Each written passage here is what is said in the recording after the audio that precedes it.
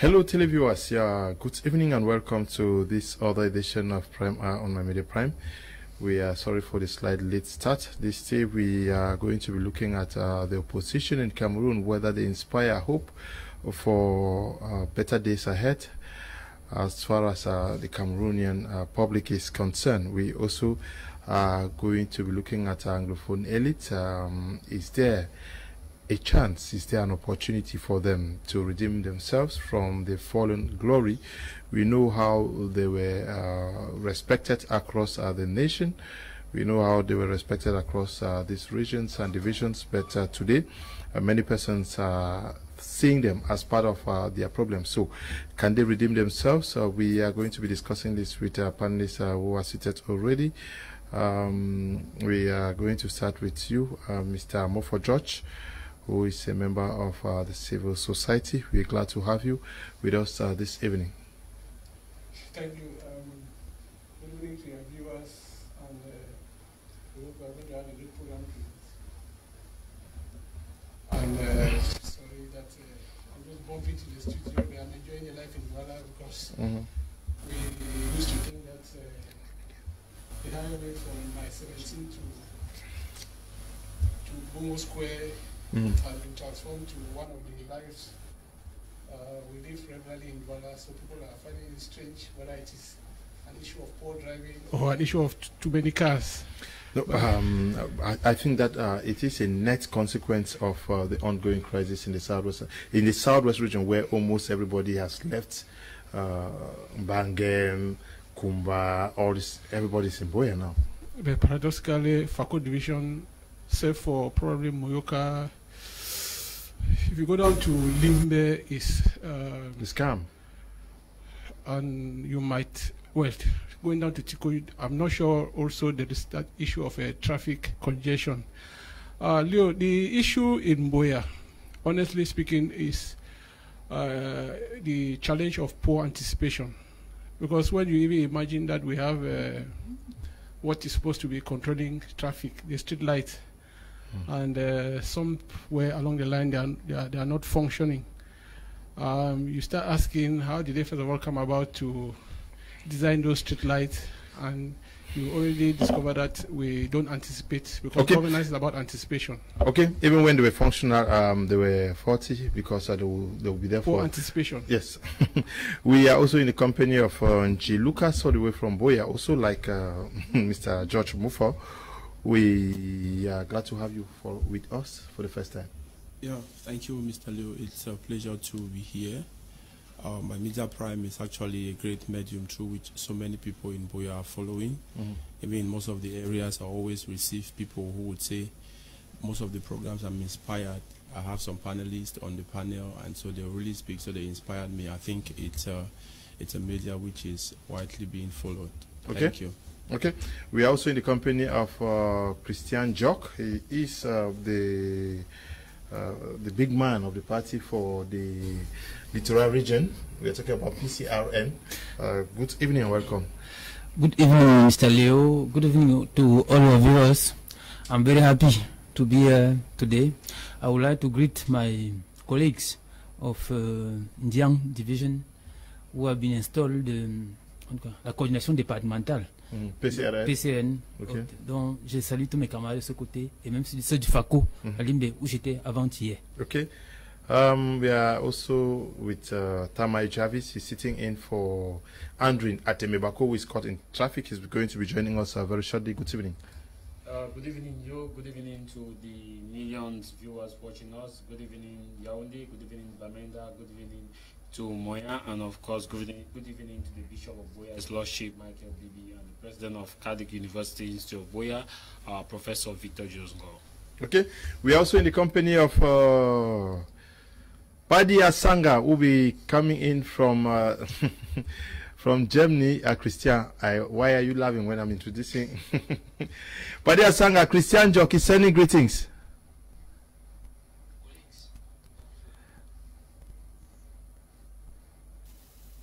Hello?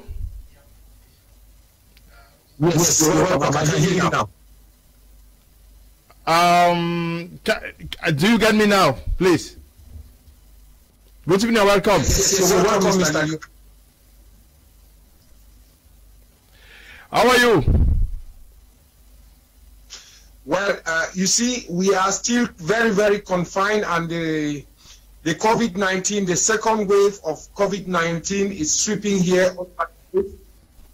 And you can understand in what mood I am today. I am all green because we believe in the green solution to COVID-19. We'll start the discussions with you out there. Do you think Cameroon's opposition still inspires hope in Cameroonians today? Mr. Leo, the opposition is the opposition. When you have a government that has failed for almost 40 years, the last hope is the opposition. But then, how do you get the opposition to work with the people? You have to come out with strategies that don't play into the hands of the government. And each time the opposition came out with strategies that would enable the people to come out, because sovereignty still lies in the hands of the people, they get infiltrated by pro-French and pro-regime proxies who masquerade themselves and tend to be the opposition. So the solution is only in the hands of the opposition. Majority of Cameroonians are in the opposition, and most of them are silent because they have not found a credible strategy or a credible what we call modus operandi that will kick out Mr. Biya's regime. So we have to deal with the opposition and deal with a credible opposition.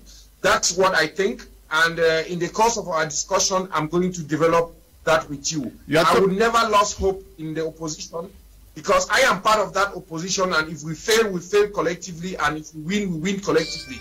So we have to we have to clean our sphere, as we call ourselves opposition.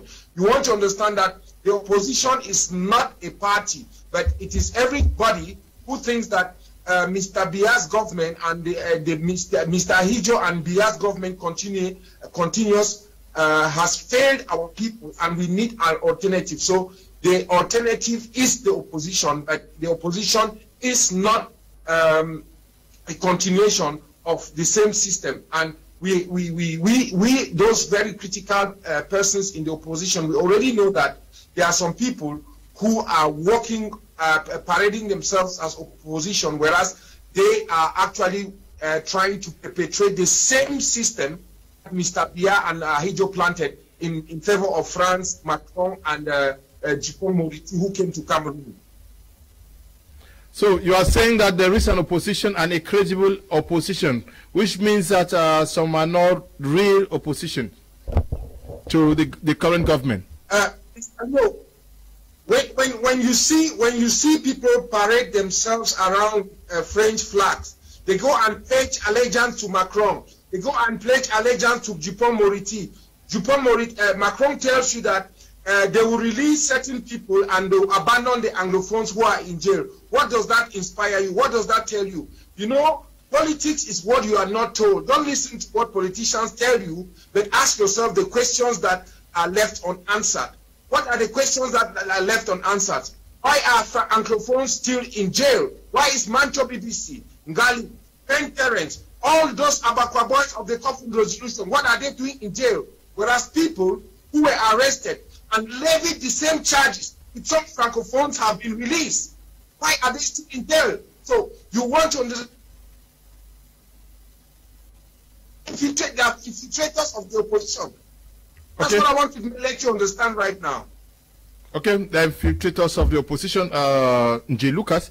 When you look at the opposition as, as a member of the civil society, do you have hope in the opposition? Do they inspire hope in Cameroonians, even when you talk to people about the opposition today?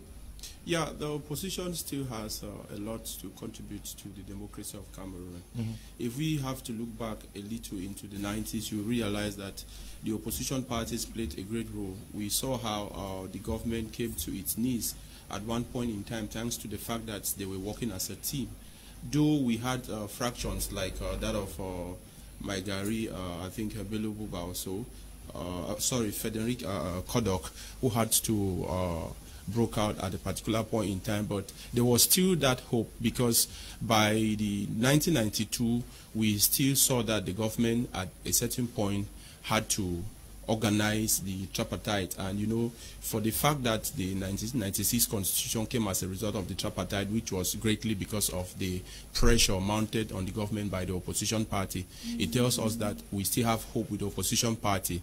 What is actually causing Cameroonians, or giving Cameroonians the mind that the opposition party is made up of proxies of the government, is as a result of the fact that most of these opposition parties, I want to say that at a certain point, they themselves do not understand their role within the national triangle. I said so because, for example, we think that democracy is all about you coming and being too friendly or struggling to hook up with maybe the incumbent or the ruling party. But in Africa, whenever you do that, it tells the people that, no, this is something which is not supposed to be. And most of the opposition party, they are yet to understand the society in which we live. Sociologically, the African society is not actually prone in such a way that when you see an opposition party going always quite close to the ruling party, it means the opposition party is still standing its ground. In Africa, we have seen it time and again that most of the opposition party afterwards, they're always giving. They are, to me, like I always call them, they serve like proxies to the ruling party, which is the main reason why the populists would not want certain opposition parties, and they don't believe that the opposition parties have a certain hope that could cause the populists to rely on them. But personally, I know that the opposition party, if given chance, they will do more. That is what you think, but what is the impression of the population, the common man out there, Mr. George Amufo? Do they think that salvation can come through an opposition party? Thank you, Kum. I think you are asking a tall order question, especially from the perspective of perception. Mm-hmm. We are talking about beneficiaries of governance, mm-hmm. Who are the citizens and the rank and file. You know, your topic there is way out for Cameroon. Asking for a way out for Cameroon, and then you are looking at the opposition. Mm. I think if we narrow ourselves within the political framework whereby we situate the opposition from the perspective of a political party, I think my response would definitely be not very sure that they are actually indicating or indications that they can provide hope for the Cameroonian, what you call, way out. But if we look at the opposition from the larger perspective, whereby you define some of us as members of the civil society, I want to look at it from the perspective of people who are not in the mainstream governance, not necessarily way of what you might call the CPDM, but the people who are supposed to actually be both within the parliament, the governance system, and those who are out of parliament, who are like the media, the civil society actors, that's NGOs and other operators. From that perspective, I want to say, if we look at it from that largest perspective, there is definitely a hope looking at up to those people. Let me take a simple case in point. Why I say I don't have hope for the opposition party, it is, first of all, the current thinking or the current crisis that we have now. I'm talking about the health crisis, and with the governance, the government management of it, we definitely know of the situation where there's a task force in the presidency, and we have not had a counter political party. Some of them even have what they call shadow government, and none of them have come out with their own position paper, which is an alternative to what government is proposing as a way out for the pandemic that we have. Because, Leo, let me just let you know that Cameroon government has an institution they call LANAVET. LANAVET is to produce drugs and other medication like vaccines for animals. I was discussing with a biochemist the other day, and he actually made me to understand that the same equipment and the same procedure used in preparing or producing vaccines for animals can be those same procedure and method that can be used to produce vaccines for human beings. But now the issue is an absence of policy, of priority, of giving the orientation that we should focus on producing vaccine using those same equipment, and it made it understand that for the common person to understand, the same food that you eat is the same food that a dog eats. But now the way the dog is used in eating those food is not the same way that the human being eats, but it is prepared the same way because they are all having the same mechanism in them. That is the first. I was expecting that the opposition party, after the government process or proposal on how to manage the COVID, would have had a counter and a structured proposal or opposition that is countering the government position on how it is managing the pandemic. Up to now, we don't have any. What do we hear? We hear either dismissal or having a quarrel about whether someone has stolen here or someone has not stolen there. And we've not had any counter, because that is the responsibility of an opposition party to propose alternative to government policy at the time. Now, but what do we see now? Why I say that I have a hope now based on the look at bigger sense of opposition. I look at what the media is doing and other civil society, what they call human rights and the rest. You see how they're actually challenging and bringing out a lot of hidden weaknesses of the government's approach. Discussion forums like this where you have special programs only to bring out some of those elements. That's what gives me hope that we can have a hope based on that thinking. Yeah, Christian Njok, vous êtes membre de l'opposition. Vous croyez que les Camerounais ont l'espoir en vous? Permettez déjà que je puisse corriger ce qui a été dit par M. Moffort aussi tout à l'heure. Il a dit quelque chose qui n'est pas vrai. Tous les partis politiques au Cameroun ont au moins proposé une alternative. Le MSC, ce n'est pas mes amis, mais ils ont mis sur pied Survival, une initiative. Le PCN, par le passé aussi, l'a fait. On a même proposé, on a donné un document, comme vous le savez, au Premier ministre, avec des propositions. Comment juguler, comment changer la chose. Le PCN a mis en place toute une usine de fabrication de masques et des gels pour distribuer aux populations.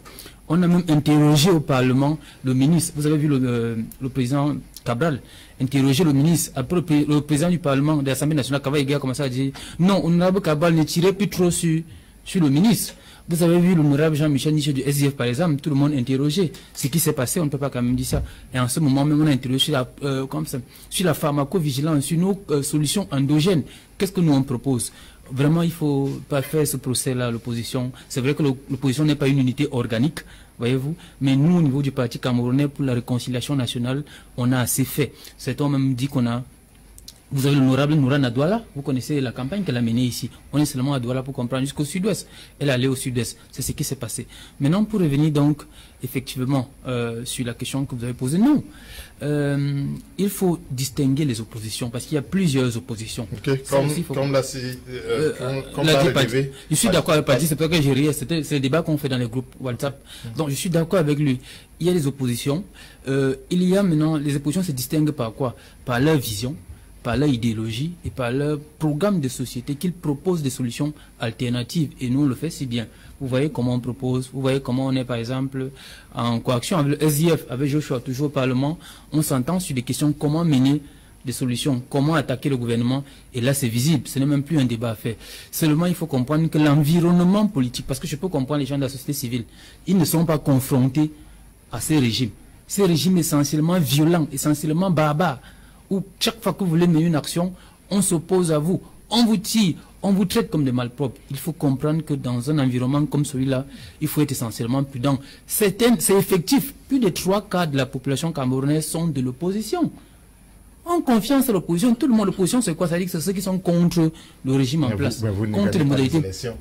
Non, seulement c'est que l'environnement politique ne nous permet pas toujours de gagner les élections. C'est taillé à la mesure, n'est-ce pas, du régime en place. Et aussi, on doit interroger cette population elle-même qui doit comprendre qu'elle doit prendre son destin entre les mains. Tenez, nous sommes dans un pays où on est près de 25 millions de population. Donc, on est sensiblement 14 millions de personnes qui doivent s'inscrire sur les listes électorales. Mais depuis près de 20 ans, on tourne sur maximum 6 millions, 7 millions par là. Vous avez 3 millions de populations qui vont aux élections. Qu'est-ce qu'ils entendent en retour? Forcément, le RDPC a déjà un substrat électoral sur lequel eux, ils reposent. Dans les 3 millions, peut-être qu'ils peuvent voter. Le RDPC peut avoir 1 million d'électeurs. Et comme dans un régime d'élection à pas deux tours, même avec 25%, ils vous gagnent. C'est la légalité, même s'ils ne sont pas légitimes, on assume ça. On ne peut pas accuser. Il faut que les citoyens électeurs comprennent effectivement, notamment ces gens de la société civile, qui tiennent un discours destructeur. Parce que ça, ici, il faut le dire. Soit vous êtes des partis, soit vous êtes des adversaires des partis politiques, cette société civile, je vous le dis. Soit vous comprenez que la société civile a un rôle d'accompagnement, d'influencer le pouvoir. Si nous, l'opposition a un rôle d'accéder au pouvoir, la société civile elle a un rôle d'influencer le pouvoir. Et ce n'est pas ce que l'on constate. On constate que cette société civile est plutôt complice avec les autres. Vous comprenez ce discours qu'on tient sur ce plateau, que we don't have hope to opposition. On va vers où? Alors qu'on a changé ce régime, sauf si ce régime vous intéresse. Ok. Andrin Atemibako, for more than 30 years, the opposition has been struggling to unseat the CPDM party to no avail. What can account for that? Is it a weakness or a failed strategy?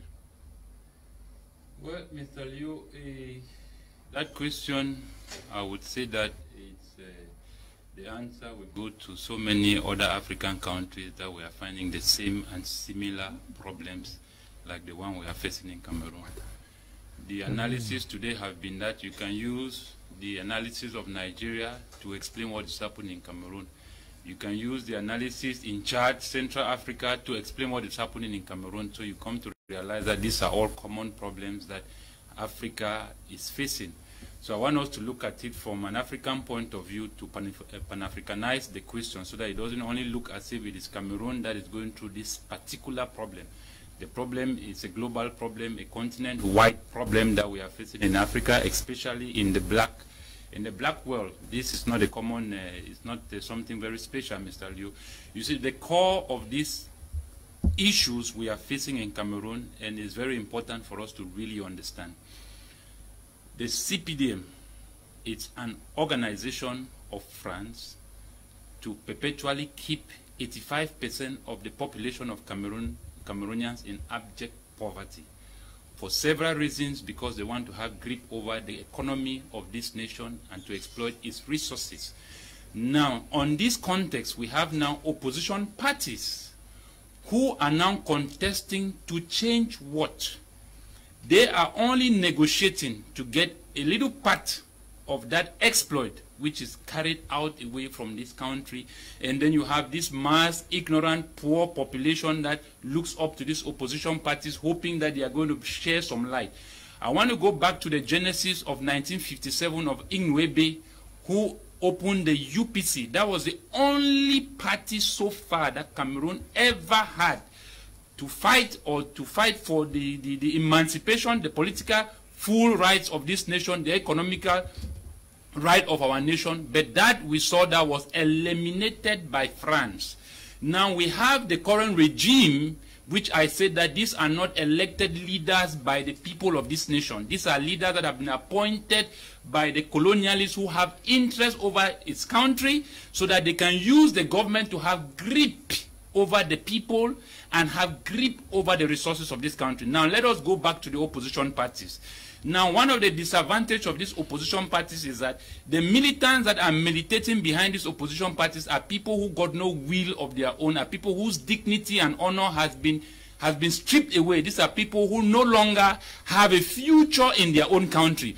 When it now comes to time of election, the ruling party can always, I keep repeating, that is why ever since 1984, the same party has been ruling in this country with over 300 and something opposition parties, have not been able, join all of it, merge them together, cannot still in any election win CPDM. Why? Because they do not have the resources and the, how will I put it, the capacity to contest against the ruling party, because the ruling party is being kept by another stronger hand, except that it is time where the colonialists want to decide who next is going to take over power. So when it comes to the period of election, what happens is that they can always buy the consciences of these voters who are going to vote, because these are people who no longer find their future in their own country. So if they have a little opportunity to have a means to probably see some opportunity somewhere, they will seize it and sell out their birthright. That is a position at which, Mr. Liu, the system have kept Cameroonians, and that is why I say that if opposition, I don't have problems with opposition. Oppositions are good in times when it is not a period for elections.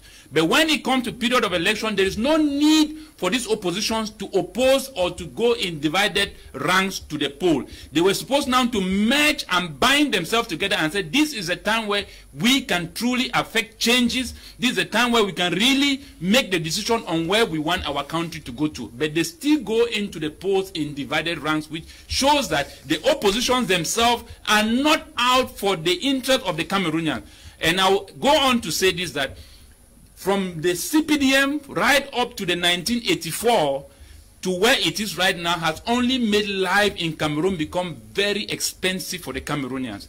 I keep saying that when you are dealing with an individual that has a third party behind controlling that individual, life becomes very expensive because it becomes like a middleman or becomes like a démarché. From the 1984 to now, Cameroonian or the economy of Cameroon has only been growing into mass poverty, putting the people under duress, high taxes, lack of a health sector. We don't have good education. We don't have good economy. All these things weighs on the common people. And that is why I'm saying that, take a look at Grand Look, Mr. Leo. We had the Grand National Dialogue. We spent billions there to no avail. The common people are only still suffering. We went down to the decentralization, people are still suffering, nothing is happening. We went down to the regional councillors, people are, that is the suffering of the common people only keep increasing when the government keeps adding organizations, political parties, churches, all those things rip away the little which the people could even grip on. So these are the things that I'm saying, that it is easier, Mr. Leo, I keep saying this, than for us to have middlemen who have dual nationalities where they are special citizens in their own country and then they are second-hand citizens in another country. It is better, I would just say, that we have Macron to come and lead us so that we don't have middle person, because the life is becoming too expensive where the middleman begins to negotiate and cut his own part, so and then what comes to the people is not enough. So these are the things that I'm saying, that the opposition parties are not out. Nothing wrong for them to, I mean, create opposition is good. That means that all other opinions are going to merge to give the Cameroonians what they deserve, to come out with what is going to be best in the period of election when people have to go and cast it out their vote. The opposition at that period do not need to oppose themselves because they are going to build. Okay. They need to come together and give the people what they want. And permit me, Mr. Leo, please. We need to gain our sovereignty. And we have to regain that, and we have to fight for it and take it back. Okay. Because it's not going to come easily. It's not going to come easily. Paddy Asanga, for 30 and above years, the opposition has been struggling to take power to no avail. Who do you blame for that? Is it the population or your lack of strategy? Listen, Leo. There is no political party that is called the opposition. We should make that one clear. And if people say they build civil society, they should identify themselves with a political school of thoughts, because you can be of the opposition and you say you want to continue with Mr. Biya's Jacobini system, or do what happened in Burkina Faso. Just remove Paul to replace him with Maurice. That, for us, is not opposing anything. What the Cameroonian people need is to overhaul the system, and overhauling the system is getting and touching the constitution.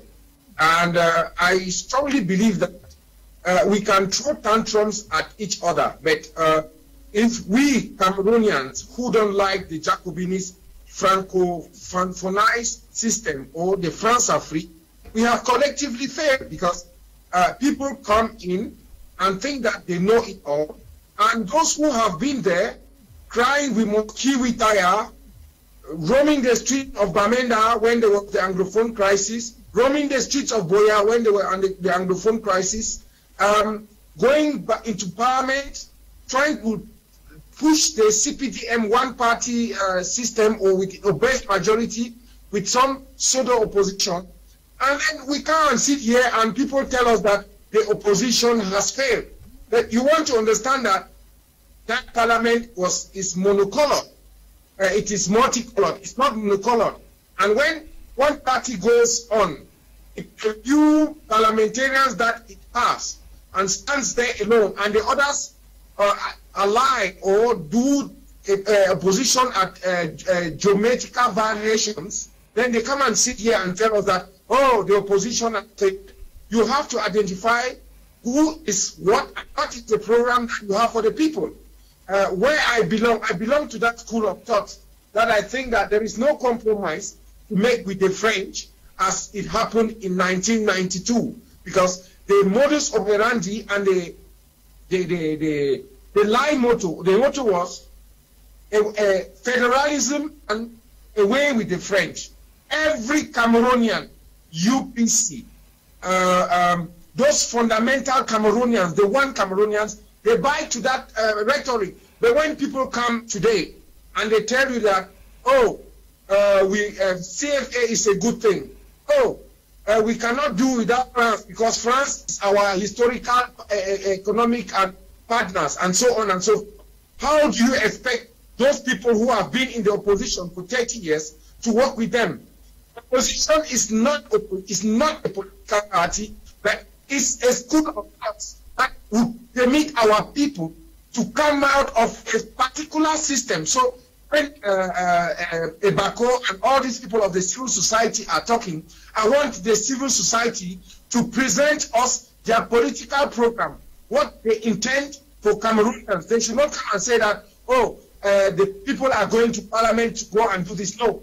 Or if there is no parliament, alternative to parliament is war. So if the civil society wants to go to war, then let them declare that war and tell us that they belong to those people who believe in war, and then they join them, and then we will keep on preaching our message that we have been preaching for 30 years. So the blame is shared, and we, all of us collectively, we have to take responsibility for what has been going in Cameroon.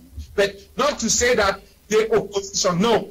Opposition is not a political party, and opposition is not a political philosophy. Opposition is not a political program. We have to identify political parties, oppositions according to their program and according to the projection that they have for the people in 30 years, 20 years, 50 years, 100 years. Okay, that's how we identify opposition. Okay. And put and mix apple and oranges. Okay. No, that way. Thank you. Okay, Paddy, thank you very much. A very disturbing connection situation between us and Germany, where Paddy is talking from. But we also observe that there's a lot of fight amongst the opposition parties, and many persons are asking why they would not rather work for Cameroonians that spend time fighting amongst themselves. Who is their enemy or rival here? Well, we also have to understand that these opposition parties are human beings and they are Cameroonians too. When we look at it from the point of they fighting themselves, I want to believe that every human being is quite quick to react when you stand against he or she. But now, what they also fail to understand is the fact that they have become a particular class of persons whom the populists are depending on, they hold them with high esteem. As such, even if they have anything to do that has to come out to the public, it should not be things that will cause the people to start losing trust on them. Opposition parties in Cameroon, except for the fact that some of them really do not have a clear-cut program, and some of them, they are having a repetition of program, especially from that of the CPDM. Like Mr. Mufo said earlier, I think Christian also, he said something, he came in immediately and tried to correct what he said. What I rather see here with opposition parties is that they have difficulties in implementing their programs because of the rigorous system the government has in place. And the first thing they need to look at is what to do with the constitution. Now, I'll still go back to the 90s. What happened between 1992 and 1996 to every Cameroonian and political parties, if they can go back to study it and see where they had their strength? I want to believe that they are going to make great strides and they are going to suppress the ruling party. Now, the problem with the ruling party is not really that they are too strong. The problem with the opposition is that they do not have a common front. if only they can sit up to have a common front, then the ruling party is not as strong as they are. Now, unlike the way many people had thought about it, I have come to realize as a member of the civil society, since we have a lot to do with people and we talk with a lot of people, I've come to realize that most of the people who have developed voter apathy is rather coming from the from the opposition party, not the ruling party. Because when these fightings are ongoing, the people tend to believe that there is no reason for me to go to the polls. But if the opposition party, they have a common front, it is going to encourage, that will spur the populists to see reasons why they have to take to the polls. I still believe that there is a way out in Cameroon through the ballot box. However, it is not going to be that easy. The first thing the opposition parties need to do is to look at what is required in the constitution for they to have a better place. If they sit and they think that it's going to fall from heaven, it is not possible. The government is never strong except when the people are weak. It is coming from the weakness of the people. Now, this is what is happening. These opposition parties have not realized that lobbying is part of opposing the government. And you have several ways you could lobby. Most people who have come to power, let me go back to the case of André Marimbinda. André Marimbinda had thought that immediately after the independence of La République du Cameroun in the 1960s, he was going to be the president. But that was not the case. People like Aïdjo had to go to France. They did lobby. And at the end of the day, they were made the president. Now, we have realized in Cameroon that France is actually the hand holding the ruling party. The kingmaker. The kingmaker. But what do we do? That's the big question. Should we keep on having some sort of, should we develop voter apathy because of that? No. I said it some time ago, especially from where I'm coming from. I said it in my 16. I think the last municipal election that took place, which was handed over to late Kmer by the current senator. I said it that if the young people would come out and vote and mount pressure from this base, where the basic lawmakers will come up to go to that place where the government will start relying on, a lot is going to change. Let me take the case of the 90s. In the 90s, when these opposition parties had a certain number within the parliament, it was only obvious that the sitting government at the time had to come into certain deals with them just to ensure that they should have a majority. Now, the government could not actually succeed in the 1992 election but for the fact that they had to go into certain agreement with the opposition parties. Now, this already comes again to tell us that the opposition parties have a lot of strength, but the problem here is that is the division we have amongst them. Not the repetition of political opposing political parties. For example, if I were to form a party right now, I will not think of coming up with just a party. I could meet somebody like Mr. Ebako, I could meet somebody like Mr. Mufo and say, okay, this is what I've identified. You already have a political party. These are my ideas. The opposition parties in Cameroon are focusing so much in removing beer, but forgetting about the fact that the people down there where the lawmakers will come from, they need to understand what to do. Okay, yes. They need to understand what has to happen. Yes. Mr. Sama Abamugwa from Boya has this contribution to make.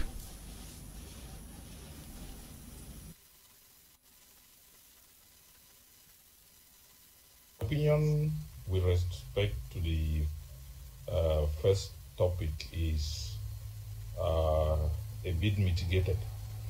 Mitigated because I am one of those who has always believed that the fall of the system in power cannot be exogenic.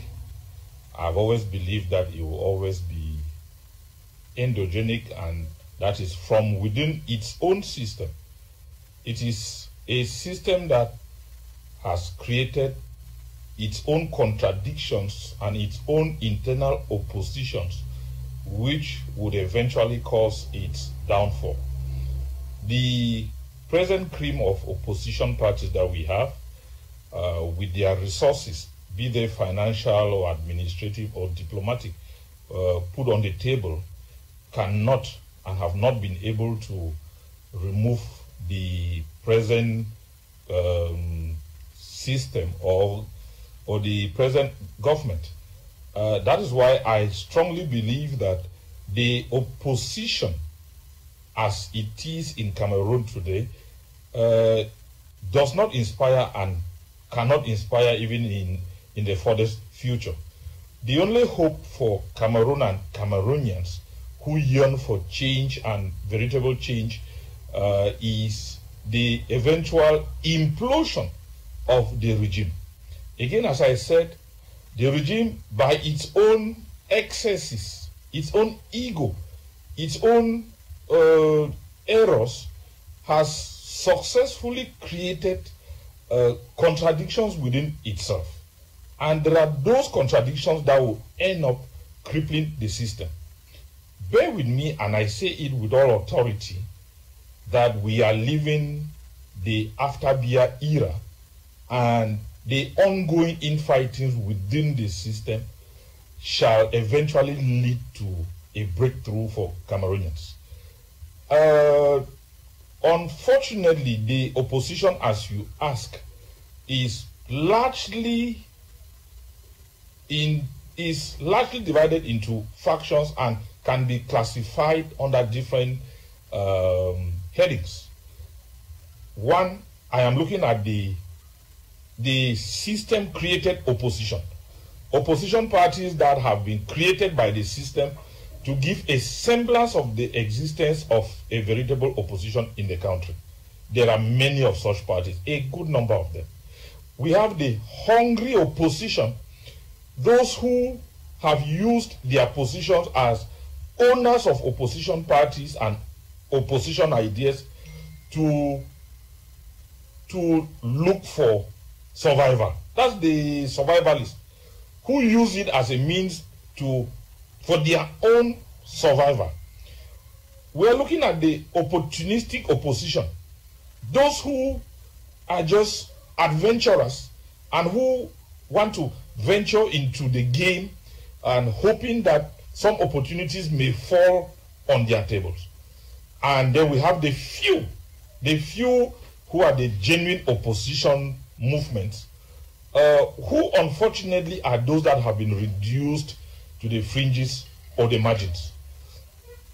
Permit me say that much of what is happening within the ranks of the uninspiring opposition too has to do with the manipulations and the machinations of the party in power, which is politics. And I have no problem with that. As long as I can put disorder in your house for my own success, that is the game. And that is what the government has successfully done. Impoverished the opposition, impoverished and orphaned the Cameroonian people, such that it has killed the zeal of political participation in the ordinary Cameroonian. If you were to ask how many Cameroonians effectively register for elections, how many Cameroonians effectively take part in voting, how many Cameroonians are really interested in political discourses, it is laughable.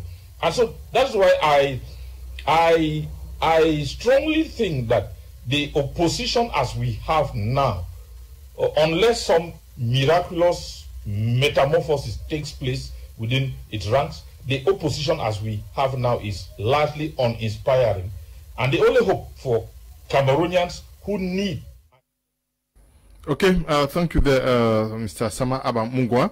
You followed him actually paint the picture as it is from an objective perspective. I don't know whether you agree with what he is presenting out there, Mr. George.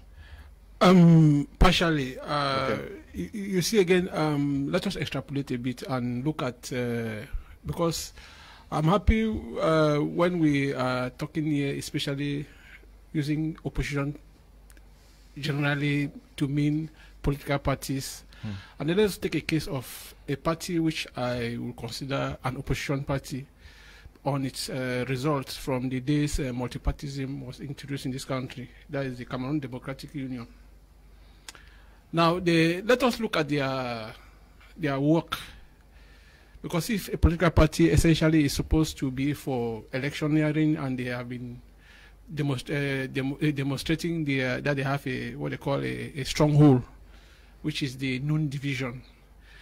we will want to look at why the people who are in Nun, why they have been voting for them. Is it because of the results and the improvement of their life, their living conditions? Is that the reason why I've had opportunities to talk to many guys from the Nun division. You're talking about the CDU of late Adamundam Joya. That's right. The situation in Fumban, I've been to Fumban, the situation of the town is not good. They know very well that the town is not developing. But they will tell me that they prefer to vote their brother. That's all. Well, I mean, the other people, the CPDM people, are also their brother. I don't know. So, to them, voting the CPDM is voting somebody from Yaoundé. Yeah. No, but Leo, what I'm trying to paint here is, first of all, you were talking about whether the opposition can inspire, give us hope and all of that. You will discover that there's an issue of contradiction and inconsistency. I was taking that there to transpose it with what has been happening to, there's another division called Nyong Ekele. Nyong Ekele, since the advent of multipartyism, has always, unless my memory fails me, had a majority of the opposition party. CPM has never had a majority seat. UPC. UPC. Yeah. But look at what they have been doing with their own victory also. The first victory they had, they traded for ministerial positions. Beautiful. Yes. Beautiful. And now you when you look at the party as it stands now, with just a small misunderstanding, they start going to ranks. That's the only party that has given us reason to have UPC K, UPC N, UPC B, and all of those things using the alphabet. That is Ogbelen wins from there and is made minister. Beautiful. And then Kodok works so hard on the field, and then when he wins, Ogbelen is pushed out, and then Kodok is taken in. Yeah. You now see now with the advent now of another. I don't want to probably use it for me to be accused of hate language. When Cabral came in, because also he is considered a son of the Nyong Ekele and all of that. They now rejected the original, what they call a historical party, whose founder, the effigy and the corpse is found there.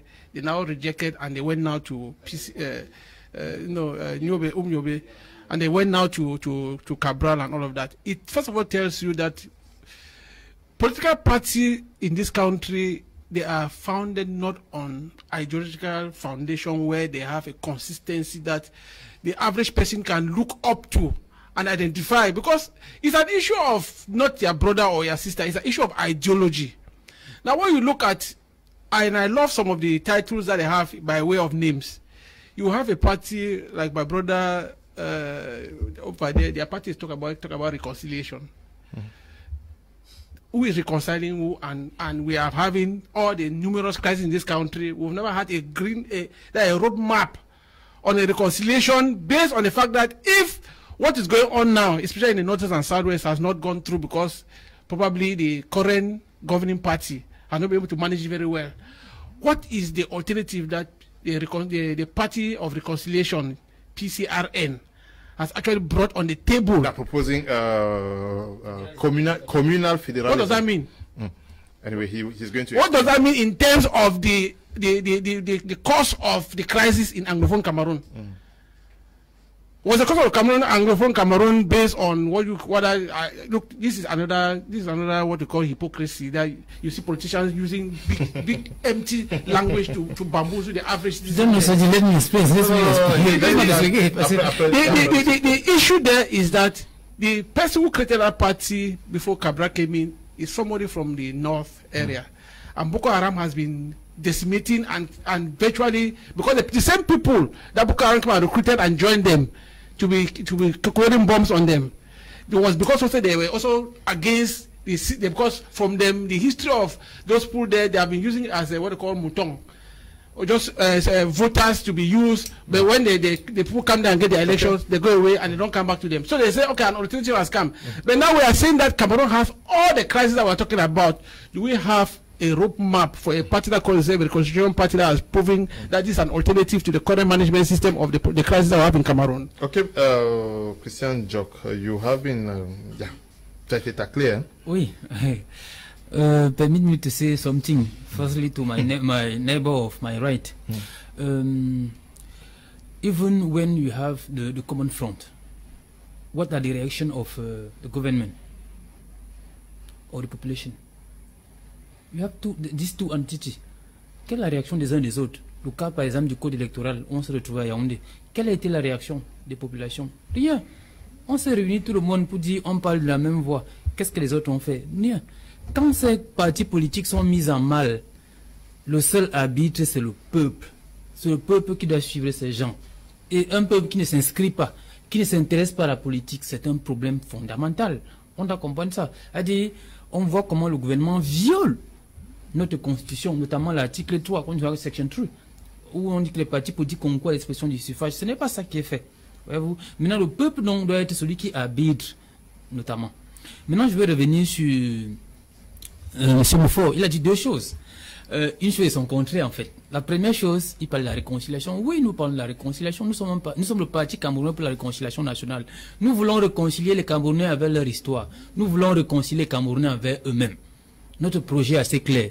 Je comprends que vous êtes de la société civile, peut-être société civile, vous intéressez à autre chose, vous vous intéressez par la chose politique. Notre programme est assez clair. Notre forme de l'État, la question anglophone, nous avons proposé une solution alternative que nous avons défendue au grand dialogue national. On a appelé ça le fédéralisme communautaire, c'est-à-dire un État qui nous ressemble, un État qui prend ses sources d'avant le 4 mars 1916, c'est-à-dire le jour où on a partitionné le Cameroun en deux, parce que nous sommes une même chose. Il faut un État qui ressemble à nos identités, à notre identité, à nos réalités anthropologiques et sociales. Un État où vous et moi, on se reconnaît. Il ne s'agit pas de l'hypocrisie. Un État où vous allez mieux vous placer, mieux vous exercer. Parce que la crise anglophone, moi je suis un Congo, je suis Sawa. Quand vous avez qu'on appelle l'ancien doyen du Sénat, Tif Moukete. Qu'est-ce que Tif Moukete a dit au Premier ministre? You and me, are we Sawa or not? She has not telling that he is anglophone. Il a dit au Premier ministre que ah oui, Sawa ou non. Donc ça veut dire qu'il se reconnaît comme étant Sawa. Cette crise historique, ce problème, ce contentieux historique qui nous divise autour de la langue, une langue étrangère que certaines veulent revendiquer, vraiment il faut dépasser, c'est notre position aujourd'hui, il faut dépasser ça et réguler définitivement cette question. Parce que tout ce qu'on fait aujourd'hui ne changera rien. Et donc, nous avons proposé une solution crédible, historique même, du genre, c'est-à-dire le fédéralisme communautaire qui va résoudre définitivement la question de la crise anglophone. Maintenant, je reviens vers vous. Tout à l'heure, vous dites une chose son contraire. Vous convoquez Fumban, vous convoquez l'Union Ekele, mais vous tombez dans le même piège que les autres analystes. Vous dites que le parti a été créé par les gens du Nord. Donc, le parti doit donc ressembler aux gens du Nord. Non, il faut sortir de cet ancrage dans lequel le régime veut nous emballer pour dire, parce que Kaba est d'Union Ekele, le parti doit être Union Ekele. Parce que comme tu es de l'Ouest, le parti doit être de l'Ouest. Ou parce que Frunji est du Nord-Ouest, le parti doit être le parti Anglo-Bami. Il faut sortir de cette tribalisation des partis politiques. Un parti politique, aucun parti politique ne peut gérer un pouvoir au Cameroun avec sa communauté. Personne. Il faut gérer avec tout le monde, avec toutes les entités nationales. Un parti politique se définit donc sur son implantation nationale et territoriale et de sa vision à accéder au pouvoir. Moi, je reviens sur ce que mon voisin disait tout à l'heure. Il y a une difficulté fondamentale à l'expression de liberté au Cameroun. C'est à ce niveau où c'est difficile. Et les seuls qui doivent encourager l'opposition, c'est l'opposition morte, c'est-à-dire les citoyens qui ne disent rien ou qui cautionnent la question. The silent majority. Oui, le silence majoritaire de cette population qui ne disent rien. Je vous ai dit tout à l'heure que vous avez 25 millions de Camerounais, donc au moins 15 millions en âge de voter. On a à peine 3 millions qui vont au vote. Vous avez 6 millions, c'est-à-dire si tout le monde pouvait s'inscrire, aller voter, surveiller le vote, le lendemain on gagne les élections. Qu'est-ce que les populations font? Il faut saluer l'opposition, je vous assure. C'est difficile. Il faut saluer les gens comme Ni John Fundi, qui ont tenu 30 ans avec ce système violent, c'est-à-dire on fait tous les pièges. Ils sont là pour donner de leur vie, pour proposer des solutions alternatives au pays. Il faut comprendre que ce n'est pas chose facile. Face à ce régime essentiellement dictatorial, violent, avec ses soutiens extérieurs, dont Padi Assang aime toujours parler de jacobinisme, et la France, que tout le monde, que vous tous vous avez cité ici sur ce plan, pour comprendre que pour renverser ce régime, ce serait, c'est-à-dire c'est d'abord une masse critique électorale. Et qui dit masse critique électorale, c'est-à-dire que l'ensemble de la population en âge de voter doit s'inscrire sur la liste électorale, doit s'intéresser à la politique et doit comprendre que c'est la politique qui guide notre problème. Okay. Tout à l'heure, mon voisin Edouard l'a dit, si les jeunes étaient sortis en février dernier et allaient voter, on ne serait pas là. On a des jeunes qui contrôlent ces entités et on serait loin. Moi, par exemple, quand je suis allé candidat, comme vous savez que j'étais candidat aux législatives, et même au régional, tout le monde disait que l'enfant là va où? On l'a vendu, ainsi de suite, les grands. Peut-être que tu ne serais pas ici. Oui, peut-être, non, c'est toujours là, c'est pas parce que tu vois donc, c'est cette même population qui veut une chose et son contraire. Soyez donc cohérents. Ok. Voilà. Yes. Very briefly. Yes, I think what you just said, the last thing you said, right? It is not the issue of the youth. They did not really see as though you have been sold. The major challenge they did see was that perhaps you did not give them a clear vision that would have caused them to accept that this young man is going in for this position. This is the problem. Over time, the opposition party, like I said earlier, they take the same modus operandi of the ruling party to tell the people that they are opposition. What are you selling? What are you selling? Insulting CPDM, or you are giving an alternative that is it. to the current status quo. That is it. Okay. On propose des alternatives. Est-ce que les gens comprennent dans un environnement? Je prends le cas. Vous allez dire à un jeune universitaire, engage-toi dans un parti politique. Il va dire, pardon, ma vie est en danger, ainsi de suite. C'est pour ça que vous dites que comprenez le contexte. Firstly, le contexte est essentiellement difficile. That one of the issues is almost everybody is talking about the fact that no party is presenting an alternative. But I think we are not also doing enough to work up to these parties for them to present their respective manifestos, because you will not run for the presidential election without a political manifesto. Yes, but même pour créer le parti, même pour créer le parti politique, une des pièces pour créer un parti, c'est avoir un manifeste. Donc tous les partis ont ces manifestes. Many Cameroonians do not take the pains to find out. But just a minute. No, you guys are marginalizing Andrew. Yes. You're creating a business. Let's just do the synonym of a political party as a business. Is it the customers go and look for you, or you go look for those customers? Yeah, some even boycott the consummation of a particular good. Yeah. Some even boycott coming to TV to sell themselves. So you ask yourself the essence for the creation, that is, people have to run after them. Yes. Yeah, you're perfectly right. Yeah, mais firstly, l'environnement doit être normal. Non, mais voici l'environnement. Venez vous voir. Pourquoi vous ne venez pas? Oui, y compris les médias. Nous sommes, c'est pas toujours évident. Comme tu nous ouvres la voie, c'est pas les autres médias ailleurs, c'est pas facile. On fait même des médias parce qu'on s'exprime au Cameroun. Ça, vous le savez, moi. Okay. Andrew Atemibako, we are talking about inspiring the Cameroonians. We have above 317 political parties in Cameroon today. Which one do you believe in? Which one inspires hope? How do they even hope to take power from their little corners? Seemingly, each village is supposed to have a party going by what we have today. Mr. Leo, what aches me is that they are, how will I put it, they are taking advantage over the Cameroonians, the population, the masses, who are not very enlightened and educated. I think that is the way I look at it. Because when you live in a society where majority of the people are not enlightened, they tend to have their hope being despaired and being derailed, where their hopes are not being realized. We are talking here of a country which I would say that ever since the colonial master put the diaper on this country, the country has not been able to remove that diaper which we are still talking today. We are talking here of party politics, and we are not looking at what the people of this country really do want. You see, democracy, Mr. Leo, is not for poor persons. It's for very sounded and healthy-minded human beings. When you bring in a system like democracy in a country such as Cameroon, which 85% of its population lives in abject poverty, I think that's an abuse of democracy, or that's an abuse to human rights. That is, you are taking advantage of the people's ignorance by allowing them to practice democracy. For you repeat one thing over and over. This is 60 years under a democratic system, and we are still talking about democracy. I think it's madness. Chadians that we consider them to be, how will I put it, illiterates, they have been able to charter their own future, to say we don't want democracy, we don't want France, We want to decide and build our own systems. How many Cameroonians know the genealogy of democracy? How many of them understand the essence of democracy that was instituted in America?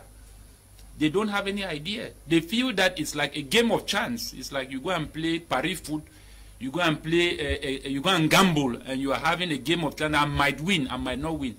A president that came into power from 60 without election, 84 without election, and you are telling me that you want to go and win him in an election. Are you the one who put him there? There are things that Cameroonians need to really sit down and rethink. I'm not saying that we should go and begin to fight against the government. No, we should not fight against ourselves.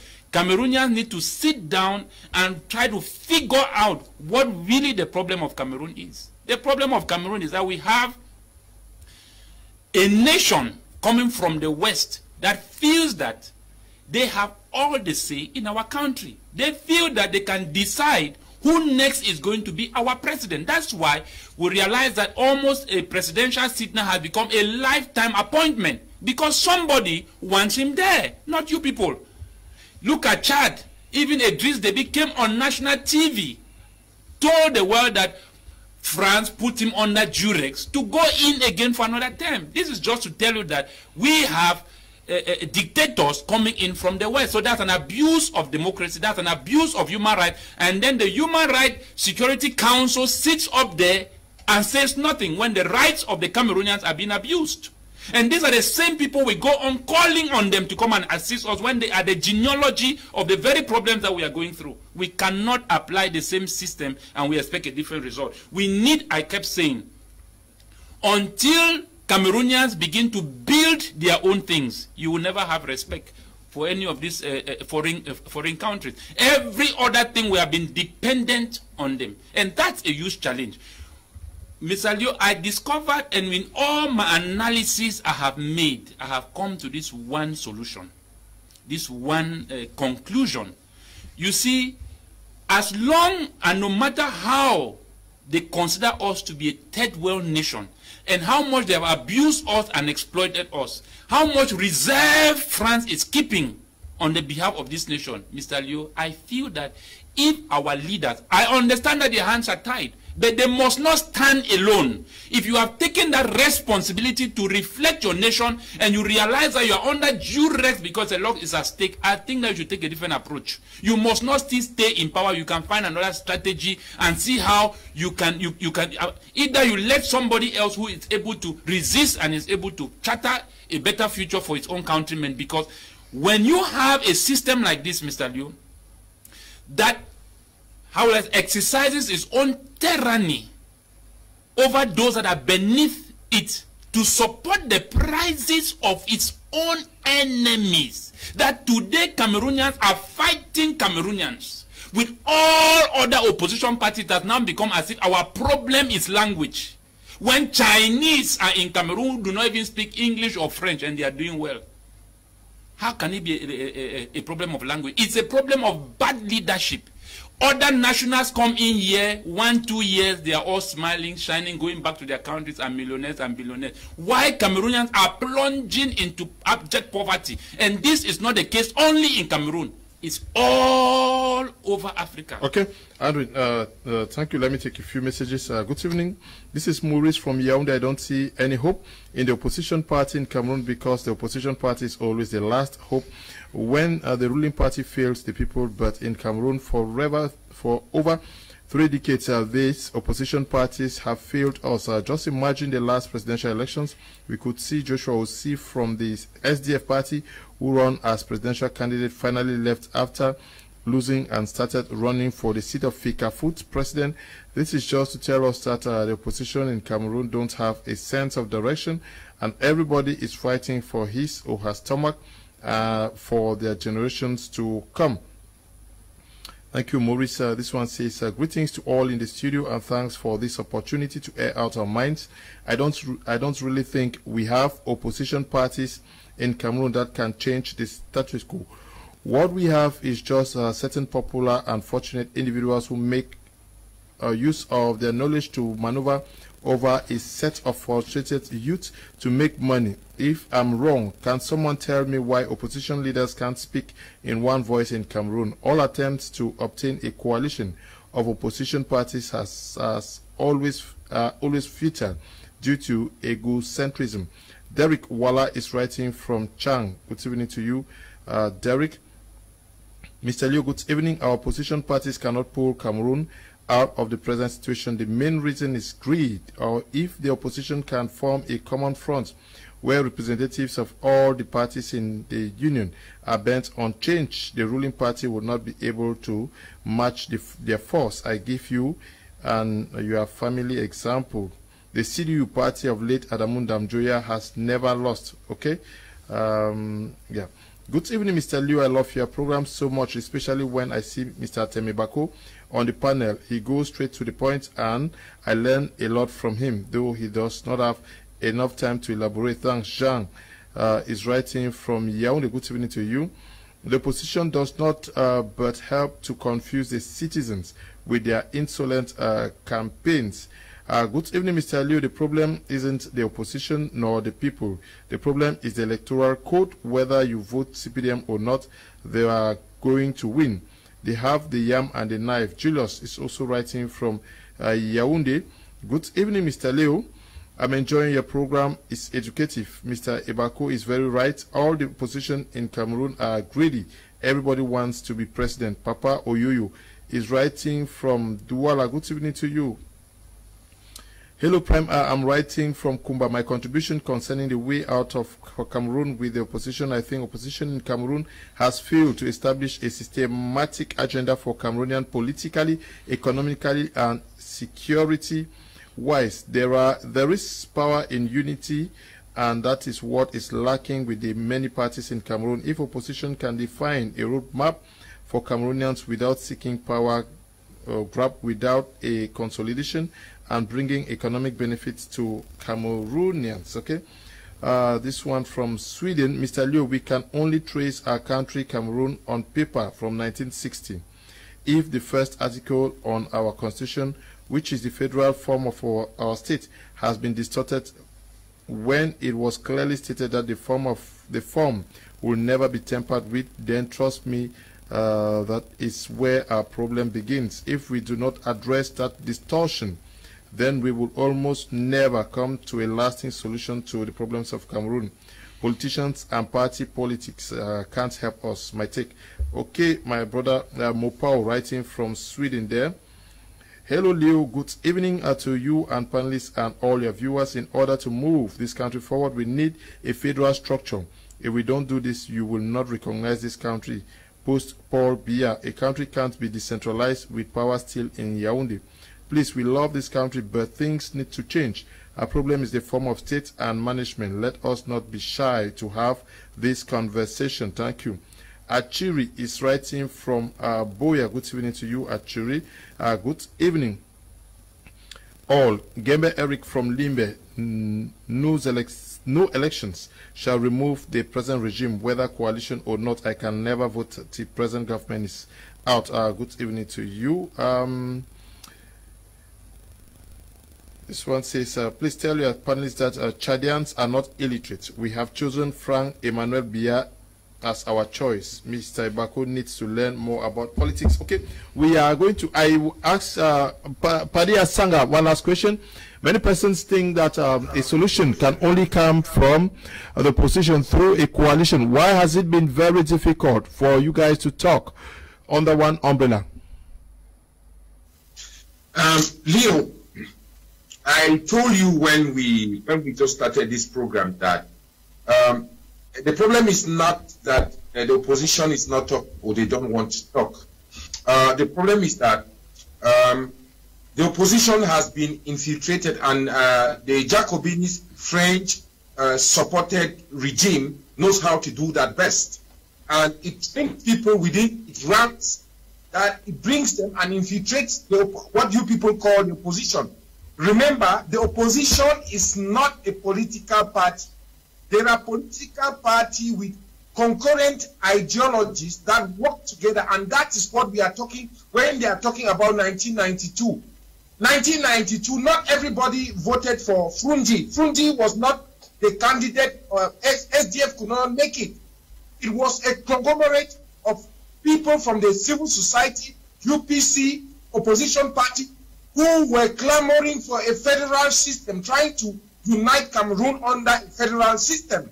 That is what we are talking about. So we should be honest enough to say that you will never get it when you get satellite political parties created by the CPDM who sit around and tell you that they want a regional federalism based on what? Because we have two post-colonial identities. If we want to talk about cultural federalism, that one is acceptable. But when you talk about regional federalism, who created the regions? The regions are per decree. So there are many factors that are coming in play in this situation. We have to consider the fact that, because you see, I have a political casket, and I'm not here to talk for my political casket. But that masquerade that was that happened in Yaoundé, where people went and sat and said they were talking about electoral code. No, the premise for a better electoral code has to do with the reform of the constitution. That one I have to tell you, because the voters' age has to be looked into, the statute of Elecam, and then 2-round elections. Those things cannot be determined by Elecam, because the Elecam laws depend on the constitutions. So those are the things that we should look into.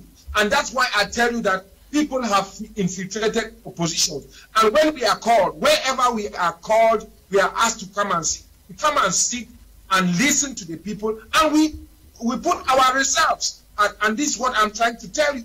But I want to confess to you today that Cameroonians, in their vast majority, it's not that regional federation per decree that people are saying that Mr. Biya sits there and can dissolve the regional council when he likes. It doesn't work like that. Federation has to go back to the spirit of our coming together and then be nationalized, so much so that it cannot be touched.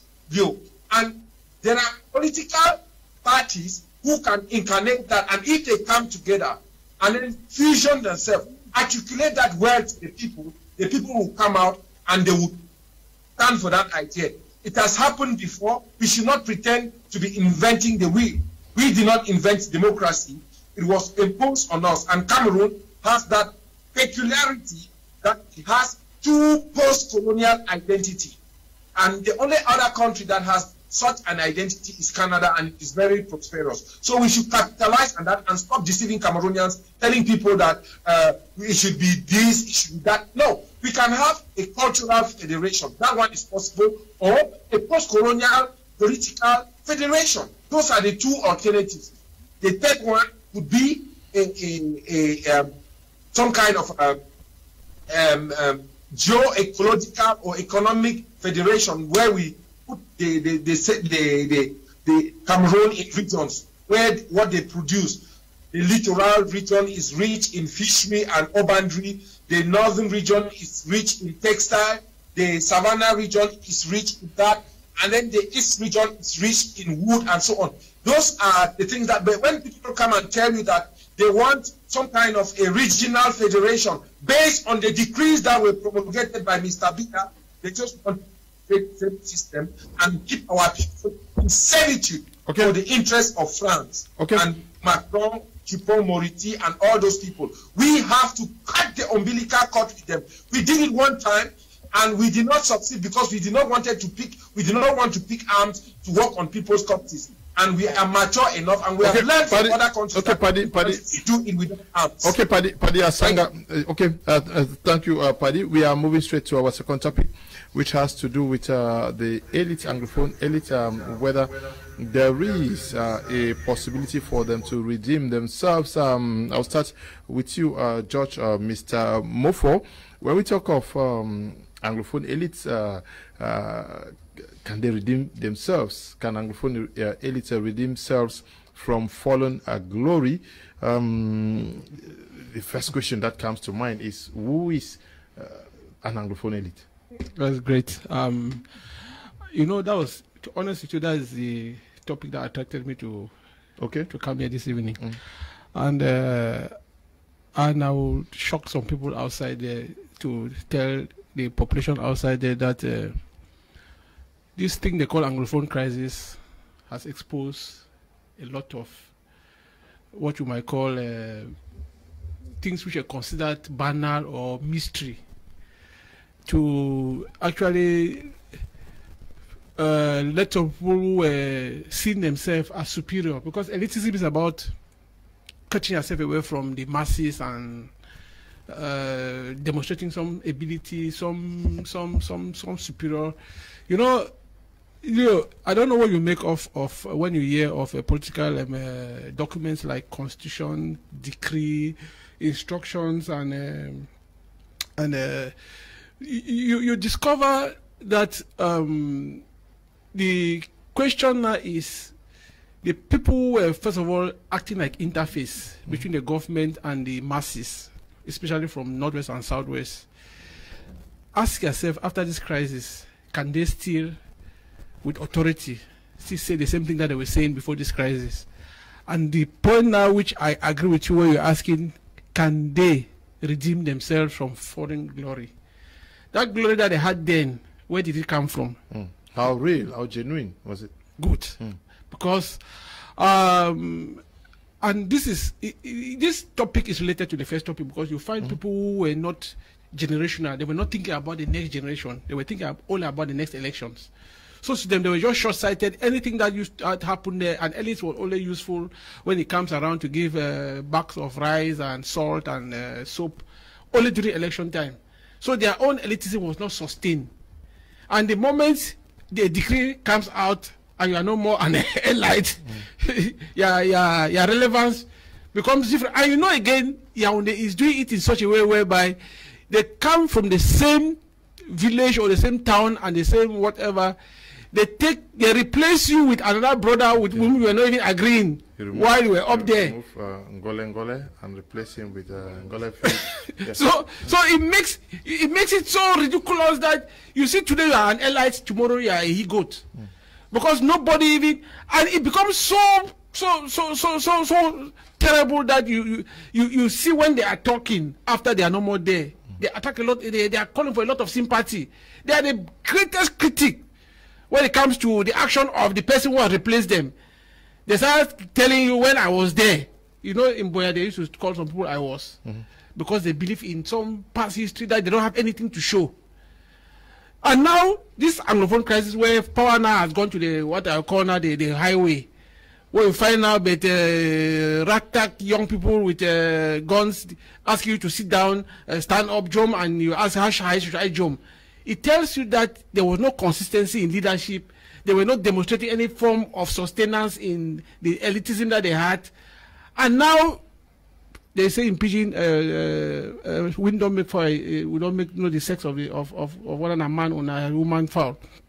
No, we are saying, or personally, I think that we need, and I don't know why this our reverend person died without actually having this conference to come again. Because that would have been what people promised during the first Anglophone, all Anglophone Congress in 1993. And if Cardinal Tumi's own had held, you would have seen how people would have rejected, because some people who came and said so many good things in 1993, when they saw how they changed and became something else, that led now to this, what they call now the Anglophone crisis, where young people went to, because they gave a lot of hopes to a lot of people, but after that, they disappeared. And so we are saying that this Anglophone crisis has come now to demonstrate that we don't have what we might consider now a unique leadership from the Northwest and Southwest that can speak on behalf of every other person. And we are hoping that after now, a generation will emerge, and I believe that generation is going to be from somebody who was born after what they call 1960, whether we are complaining whether we had independence or reunification. Yes, is this the time to prove and to know who an elite is from the Southwest and Northwest region? Yeah, Mr. Leo, it is indeed the time to prove. But what is quite sad is the fact that most of these elites who had it very much in the past Of course, they were superior. They were superior in several things, economically, intellectually. They had a certain status, which at the end of the day, it gave the people the reason to, or some reasons to see them as demigods. You know, these elites, they acted as intermediaries between the people and the government, and they enjoyed a lot of privileges. I did say they enjoyed, because I am not actually looking at the privileges they had before, prior to the limelight of the Anglophone crisis, and during this period of the Anglophone crisis.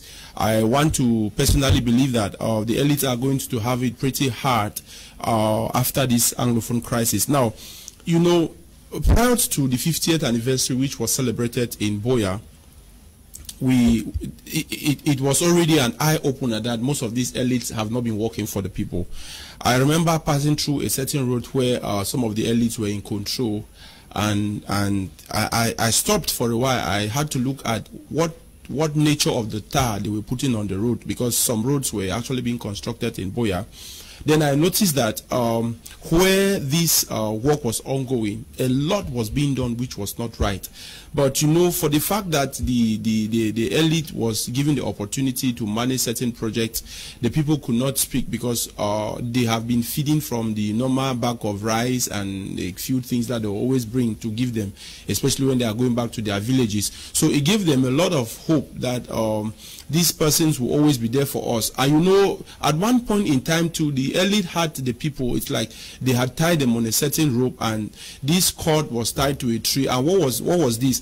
You know, whenever you go back to the village or you come back to your local division, this parent will come to your house telling you, my child needs to go to Enam, this one needs to go to this place, and so on. So they saw themselves as demigod. But with the Anglophone crisis coming to the limelight, and the Yaoundé regime was able to see that the elites have not been managing the people quite well, because if the elite were indeed managing the people quite well, we would have seen that the people would have listened to the elite, because we had a certain class of persons that were sent to the northwest and southwest who were exclusively from these regions, but still did not quell the crisis. Let me just borrow into what happened in Fumbot, I think a few days ago, where the governor went to the field, the governor came down, the military was actually taken from Kutaba, and the people of that area still were not afraid until when the Sultan had to come out. Then they listened to the Sultan. Now, that already is a signal that this is somebody who truly represents us, not these people you have sent to come and talk to us. So the elites have not, first of all, been able to speak to these people to their hearing. And with a lot of lies they have told the Yaoundé, they got this crisis to the worst state ever. We saw the case of the Minister of Territorial Administration, who came out openly and said there was no such problem. We equally had other situations where the people who come down to the field and the report they are giving is not actually what reflects the ground. Now, because of this wrong data that they have collected and piled in Yaoundé, this is the setback of this data, because they never collected the people's mind. They collected their own mind for their own gain, so they cannot even redeem themselves. Yeah, yes. Okay, just to cue you, when you say the information that they fed Yaoundé with was not appropriate, is it to say that those in Yaoundé are not aware of what is happening in the divisions, in the subdivisions, in the regions, when we know that we have representatives, we have divisional officers, we have all the regional and divisional and subdivisional delegates. Are they not taking this information of them? We know that there is the secret police. What information is not sent? All of these people are on the ground. But we have noticed that, now take for example, when we see the elites, they'll gather a few people and tell them that they are sending motions of support to the president. Now, what is this for? This is to tell the president that the people of this area, they are so much in support of you and they are behind you. But with all of these services you enlisted, the police, the divisional officers and the rest, we have seen that most of these elites have succeeded to bring them under their feet, because corruption, which is first of all on its peak right now in Cameroon, is able to make most of these people not to give the report. Now, the Yaoundé regime does not depend on these people exclusively on reports that comes from the ground. The elites are kept. They believe that these are the people that will cause these people on the ground to elect them. Don't forget, the purpose of the elite is to see that whenever the government wants vote, whenever the government has an agenda to carry out, this person should act as intermediaries to these people. Now, the elites are first of all benefited from so much. Economically, they have been benefiting. Now, intellectually, they have been benefiting. But if you go back to look at most of these areas, you may want to feel that, well, it's like the elites were kind of jumping into their homes. Let us take the case of Bangem. Let me just go into Kmer Maningoba. We have seen how there are no roads in Bangem, which is the capital.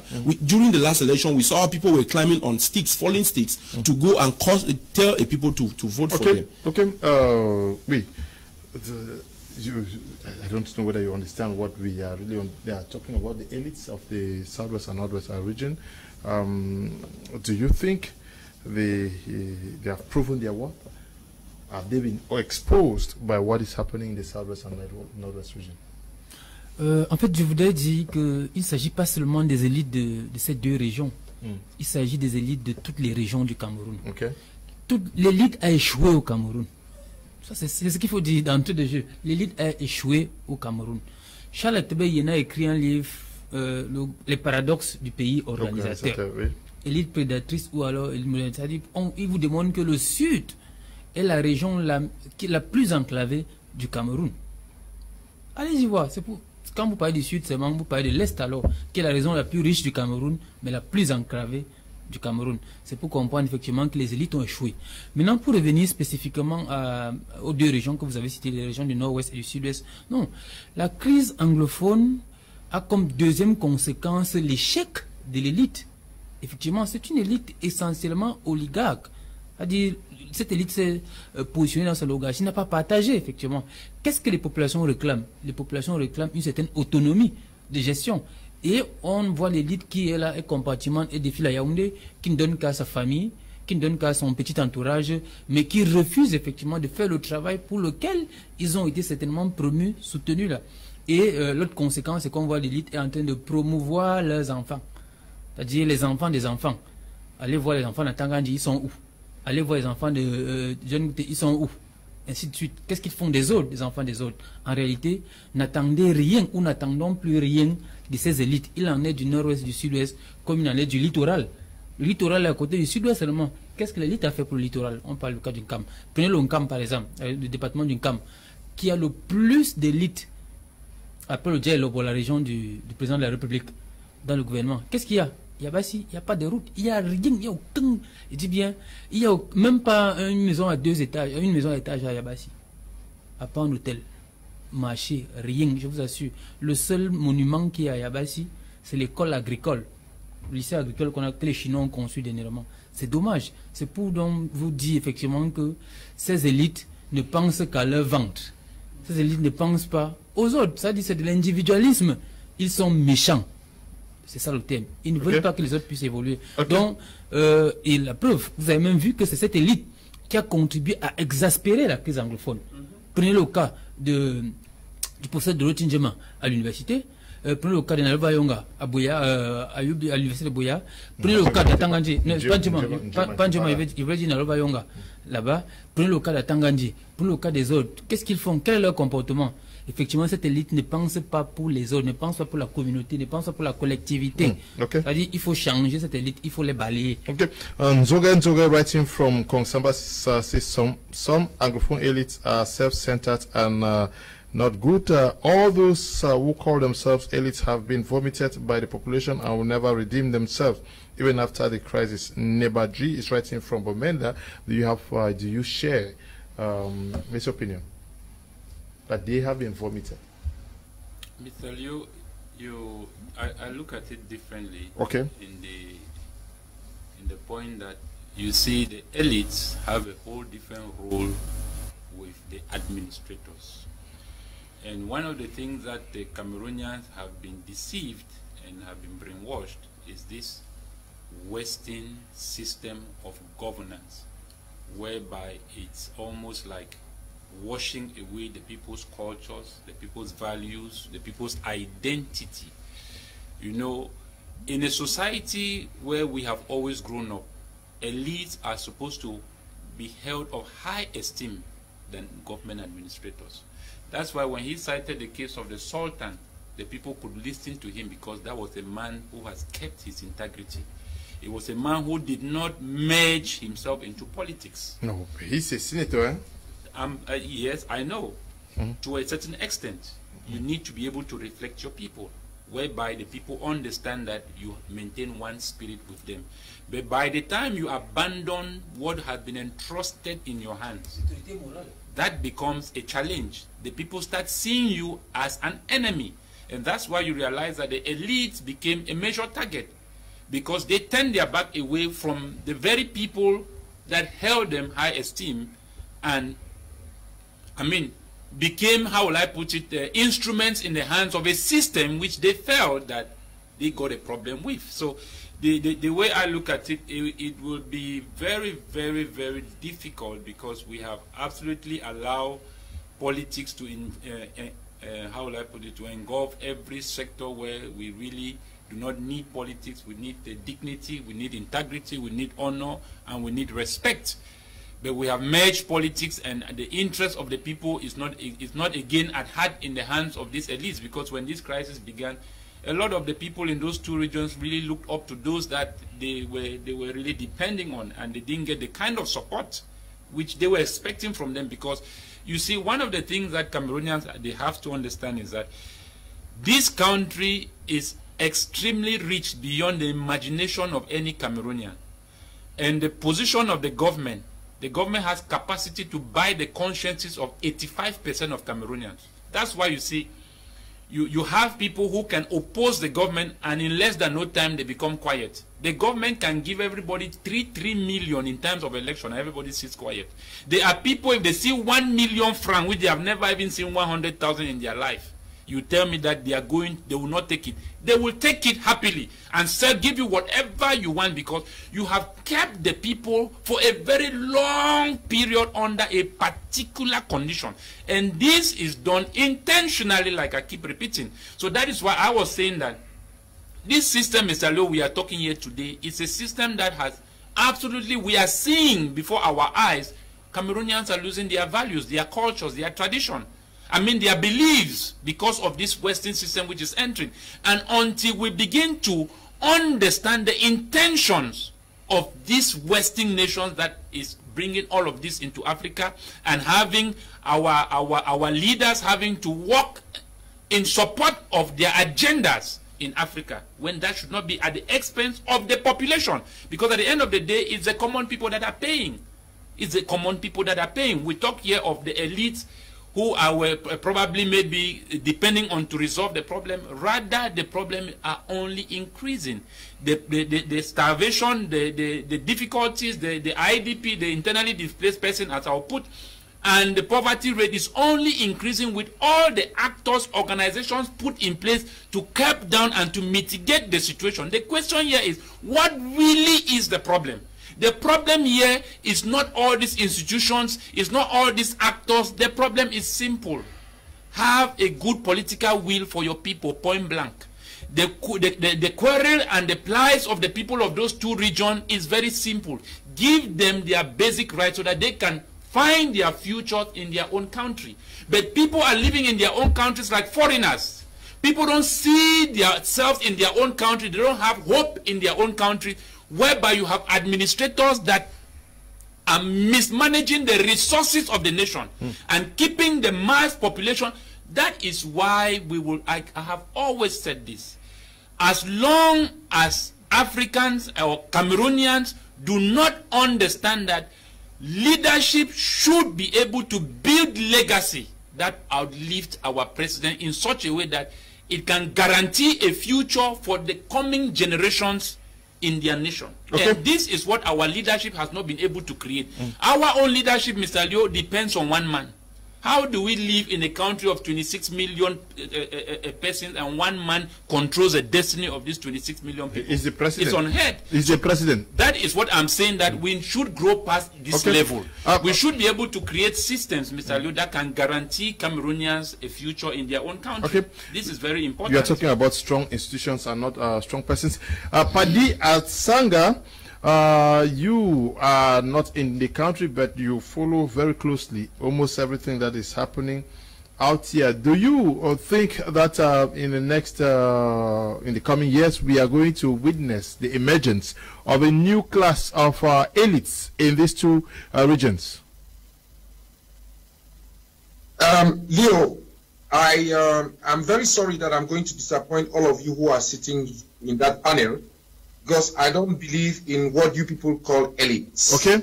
And to talk about elites, you have to put in context and define what you mean by elites. In Cameroon, we have intellectuals who terrorize the way of thinking of our people because they want to be appointed and be called elites. And then we have leaders. And I believe in leadership. I don't believe in elites. What you people call elites, they are fabricated individuals who come and sing songs that they were told to sing, like parrots. Oh, sur haute instruction, the chef d'État is Atanganji is an elite. What is the meaning of an elite, and how has he impacted the life of a person as an elite? It's Musonge who told you that Northwesterners are Kam no go and elite. It's Obed Ashu, the creator of Kam no go in the Southwest region, and elite. I believe in leadership. I don't believe in elite. This problem of elitism, it is a stratified society created by the Jacobin system, and they inherited it from France. You have the first class, the second class, the middle class, then you have the feudals who are there to do the dirty job. That's what you people call elites.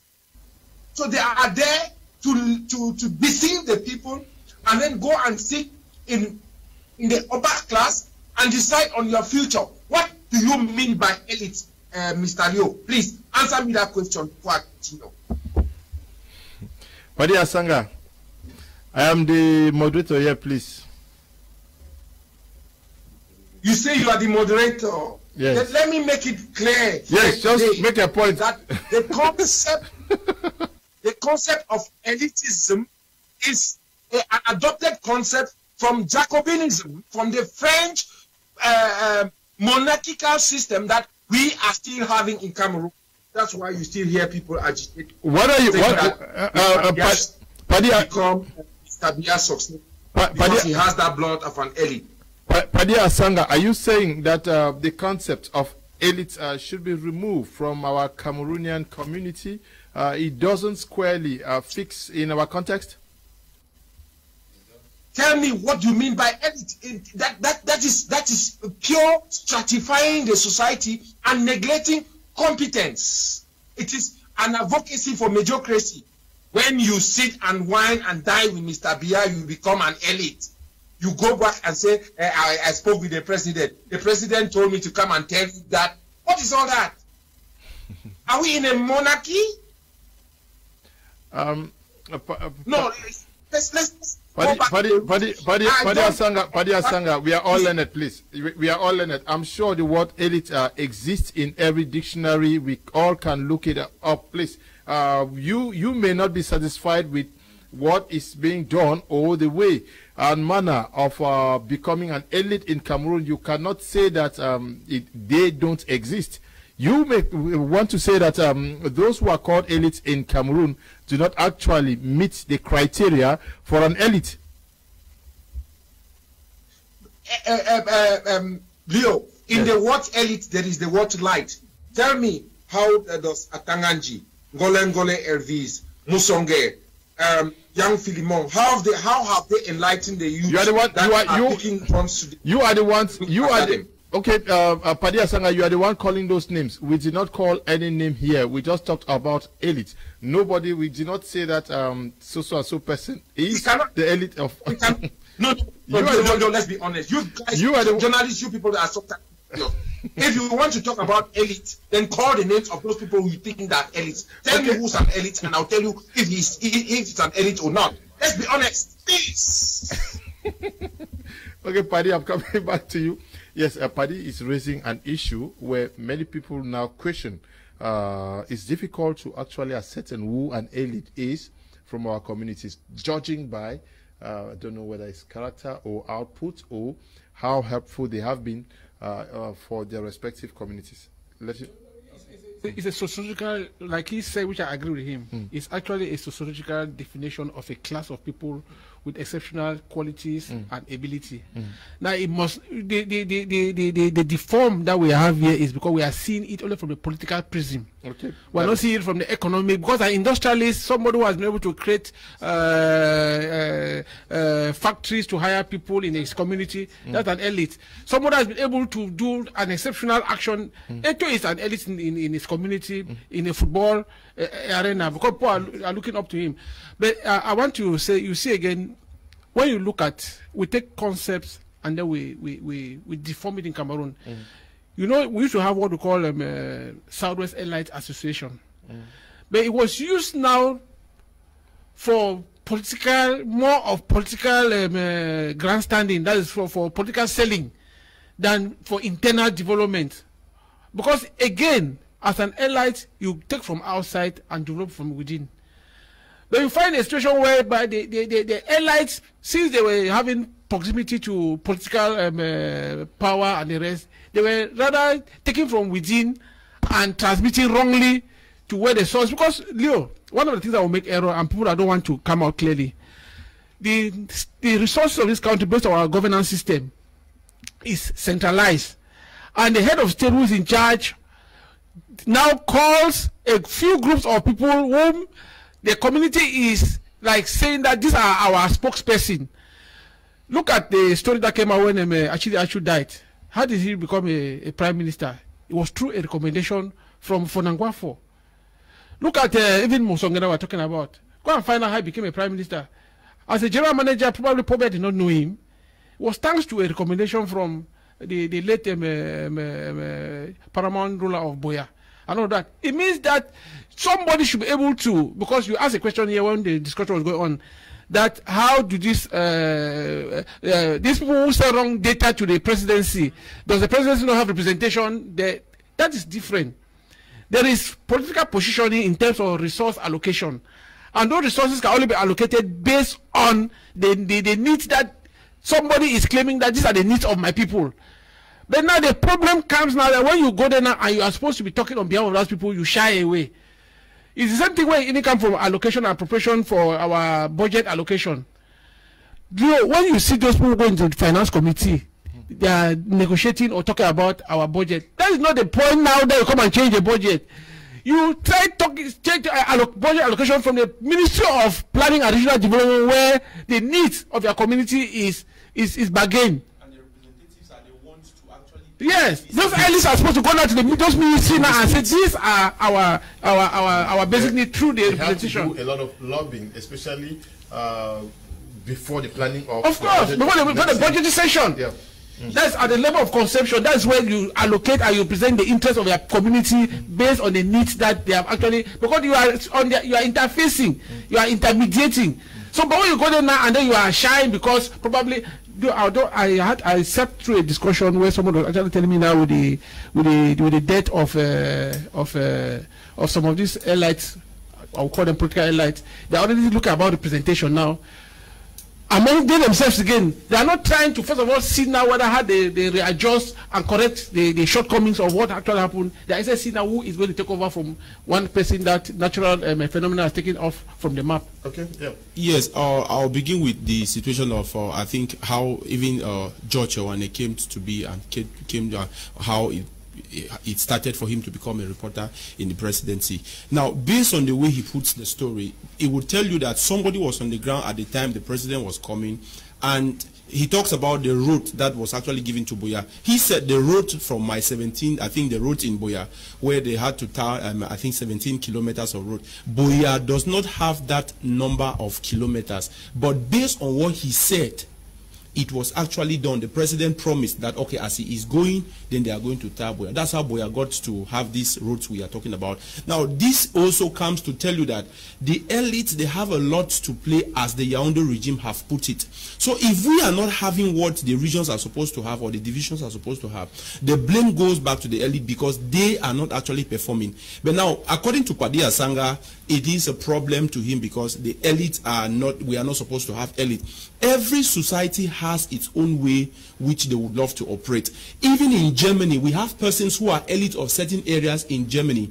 Now, if you want to go to even in a monarch, there are certain persons who are considered as elite. Now, like we said, the elite in Cameroon, what is actually killing us in Cameroon is that the political elite determines whatsoever should happen on the ground. Now, if we had people who could come out as elite and advocate on certain things, let me say in the economic sector, they will handle that. But since the policy that would have been made for this economic sector to boom within this area relies so much on what the elite will say, this is where the failure is coming from. Now, these are persons who have, the various communities had believed so much in them in time past. And if they are no more believing in them, it's because it has been proven. We will say it is sadly for us to have this senseless war, but it is equally good because it has come to unveil lots of things which the populists did not even know. Some people had believed. We saw a case in Kumba where some of the elite said the people of Kumba have decided that this is the form of government they will want. But if you went back to do your sampling, you will know that this person did not even go in for that. Where I am living, I go out daily as a civil society organization to speak to the people, to know what their minds are and what they would have loved. But if you listen to what most of these persons, in quote, who are considered local elites, because we have the national elite, we have the local elite, we have people that will give reports to perhaps the party chairman or the party representative within the regions. We have persons that will give reports to the senators or the member of parliament within that particular area. So most of these people, the reports they always give does not reflect what is on the ground. But now, what does Yaoundé need to do in order to have this? This is where we call on the president, we call on the presidency to stop that system where they depend so much on the elite. Now, the populists have come out.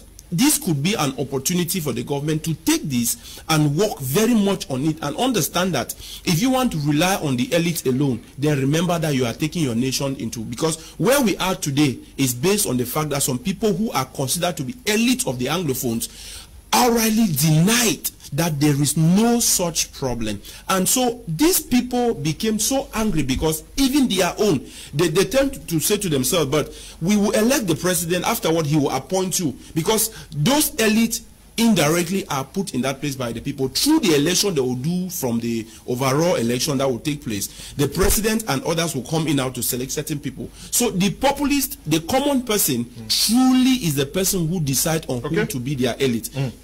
Okay. Good evening, Mr. Leo. True elites should emerge from the masses and as a result of their actions, and so the appointed elites we have now shall never redeem themselves after the crisis. Ban Nkwene is writing from Bamenda. Greetings to all. In the studio, Anglophone elites cannot redeem themselves from fallen glory because the leaders themselves need to redeem their own fallen glory because they are not united and they cannot redeem us. Why they are not together? Prophet Gifts writing from Yaoundé. Good evening to you, Prophet Gift. Good evening, Mr. Kum and panelists. I agree with Mr. Padi Asanga. In the United States, I have scarcely heard the term elite. Let someone tell some of us the definition of an elite. Does it mean someone working for government, most likely in Yaoundé? Thanks. Papita is writing from Limbe. Good evening to you. Stephen Mwambo says, before the Anglophone crisis, the people of Manu, Meme, and Tiko subdivision had more SCNC activists. We all know that the present war started in Manu. I think in Badi and Kembong. When Agbotabi was alive, it is often alleged he always sensed rebellion in Manu and will nip it in the bud. If he was alive, he may have arrested this problem before it escalated.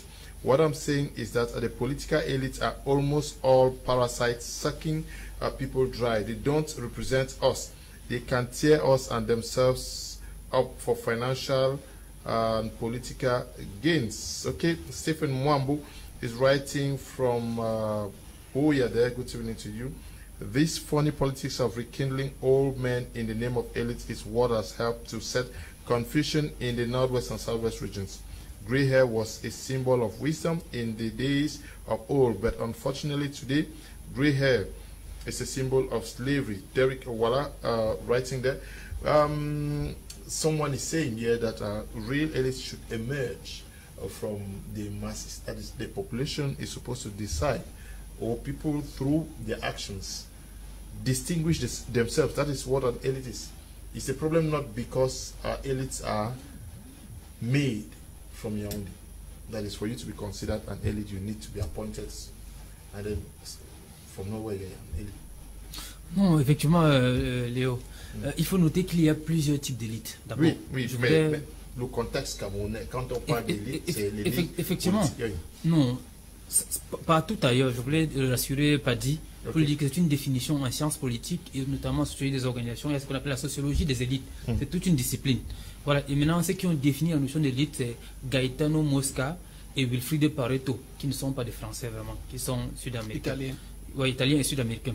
Donc, vraiment, il faut dépasser un peu cette conception. Et l'élite politique détermine toujours le cadrage de l'exercice des autres élites. Voyez-vous? Parce que c'est eux qui sont aux commandes. C'est à partir d'eux qu'on attend effectivement qu'il y ait une certaine implémentation. Le problème qui se pose, c'est la coupure qui existe entre l'élite et la base. D'où certaines populations ne se reconnaissent pas en l'élite actuelle. C'est ça le problème. Parce qu'on a comme l'impression, pas comme l'impression, l'élite actuelle est essentiellement prédatrice. L'élite actuelle mange, l'élite actuelle bloque tout. D'où donc la nécessité de la décentralisation vers les populations.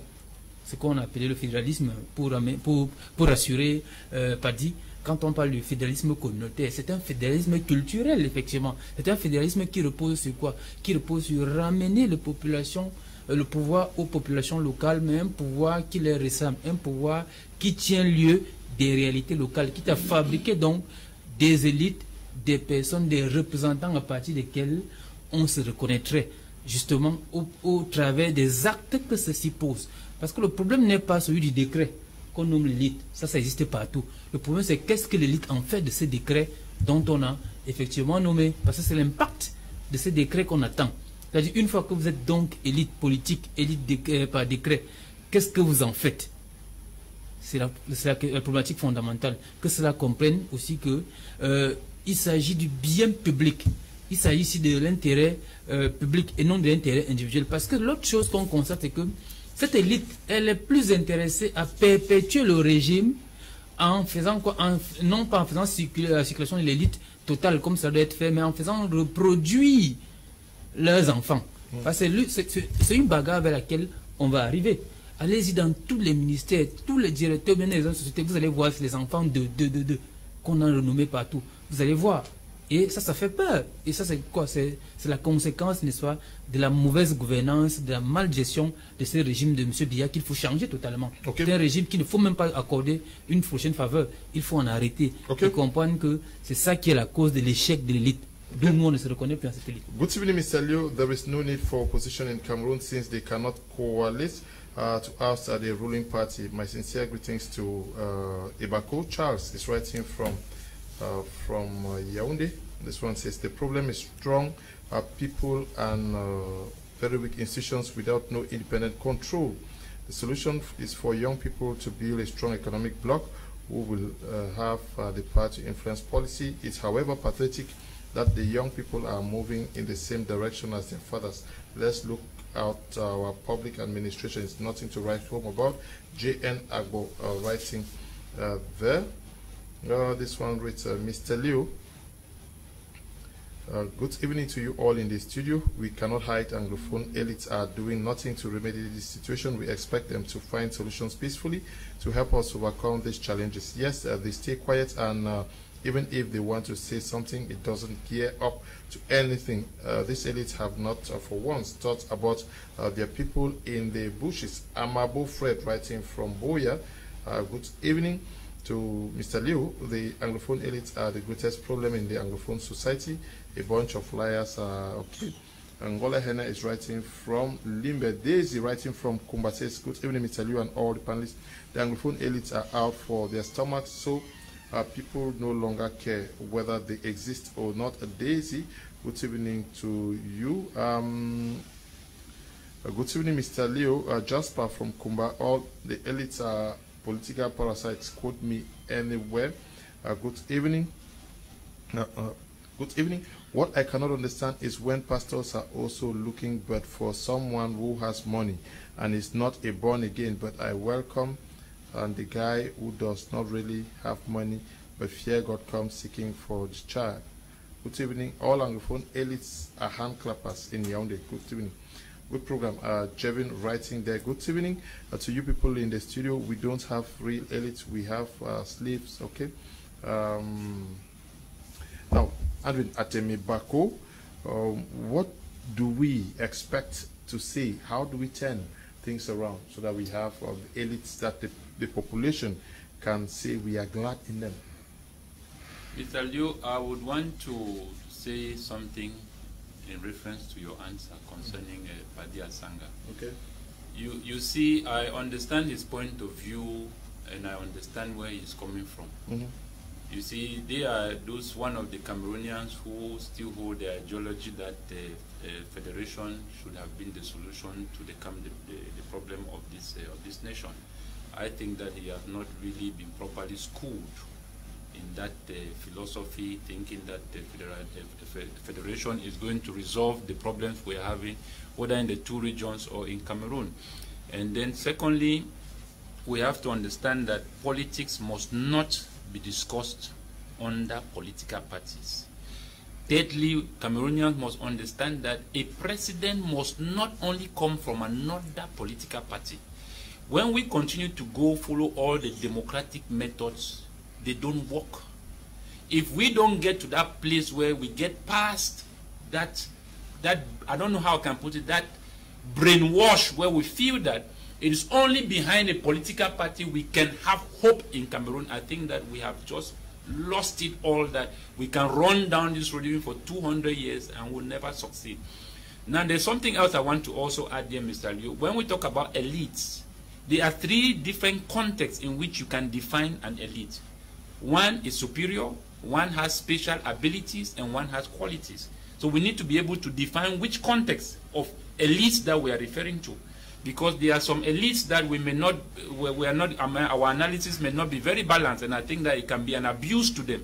Because it's how a society decides to choose the kind of people that, how will I put it, that reflects the, how will I put it, the people as elites in those regions. People like Atanganji, you cannot say they are elites of the Southwest. They are elites of the government, not elites of the Southwest, because the people of Southwest themselves, did not, have not endorsed, power or kind of special responsibility on Atanganji. It was a government appointment that has Atanganji where he is. So it's not an elite of the people of the Southwest. So when Padia Sanga wants to call those actors in the political realm as elites, these are not the elites we are referring to. We are talking of the elites of those two regions whereby the people themselves hold high esteem. How many people in Northwest and Southwest have esteem of Atanganji? It's the government. So these are not the kind of elites that we are talking about. So I want Padia Asanga to be able to be balanced when he's making analysis. So, Mr. Leo, what I would say here is that the only way for these elites, that the people of those two regions, from all the divisions, the tribes, the different backgrounds and cultures of the people, the only way they can regain their dignity and their honor is for them to stand with their people. That simply means be able to tell the government what really is the plight of the people, and they stand with their people. It doesn't take what is going to happen to them, but they must be able to stand and speak the truth. Because when their consciences and their minds have been compromised, that is when the society rejects them. And do not forget that we have elites also in those two regions whereby these are custodians of the people's identity and culture and tradition, which is very important. This is a whole betrayal to a people's a culture that has been kept for so many years, that have been entrusted in the hands of one man, and then he just dumps it all away, gets into another system and begins to disfavor his own people. So these are the elites that I felt that we were talking about, and these were the elites that the people of those two regions were so much looking up to. We saw from V. Mukede, those are elites. Those are people that a clan, a whole group of people of different villages were looking up to. So we need elites like we saw here with this senator on that was the last program we had here last time. Bela Moki, those are elites. You saw them speaking out the minds of the people. So we cannot just classify them when we have 3 definitions in which we can define who an elite is. So these are the people that we can say that the people of Fako are looking up to, and they are speaking the minds of the people from those regions. So let all be balanced, because people like Padi Asanga, they feel that federation should have been a solution in Cameroon. Look at Nigeria. Nigeria has federation, but there's still crisis there, so it doesn't matter what you have. It's who is your boss. They see the threat of secession in Nigeria, and there is Boko Haram not even in the federation. Let us take this last reaction from Mr. Sama Abba Mungwa.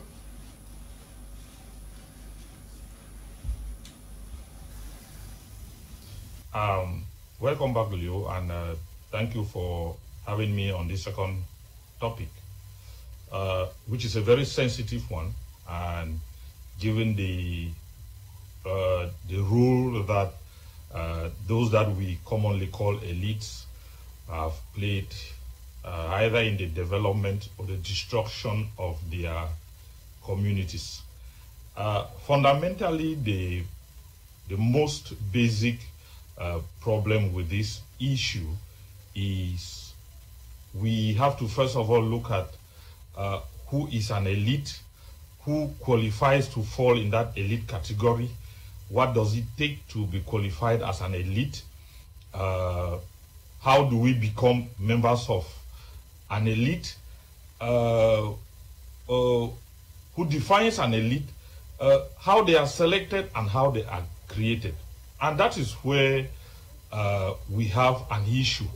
So that before we even talk of their role and whether it is possible for them to regain their lost glory, we need to first of all examine the aspect of elite legitimacy. Elite legitimacy. Do those that we call elites, do they have legitimacy? And that goes back to their selection and their inclusion into the class called elites.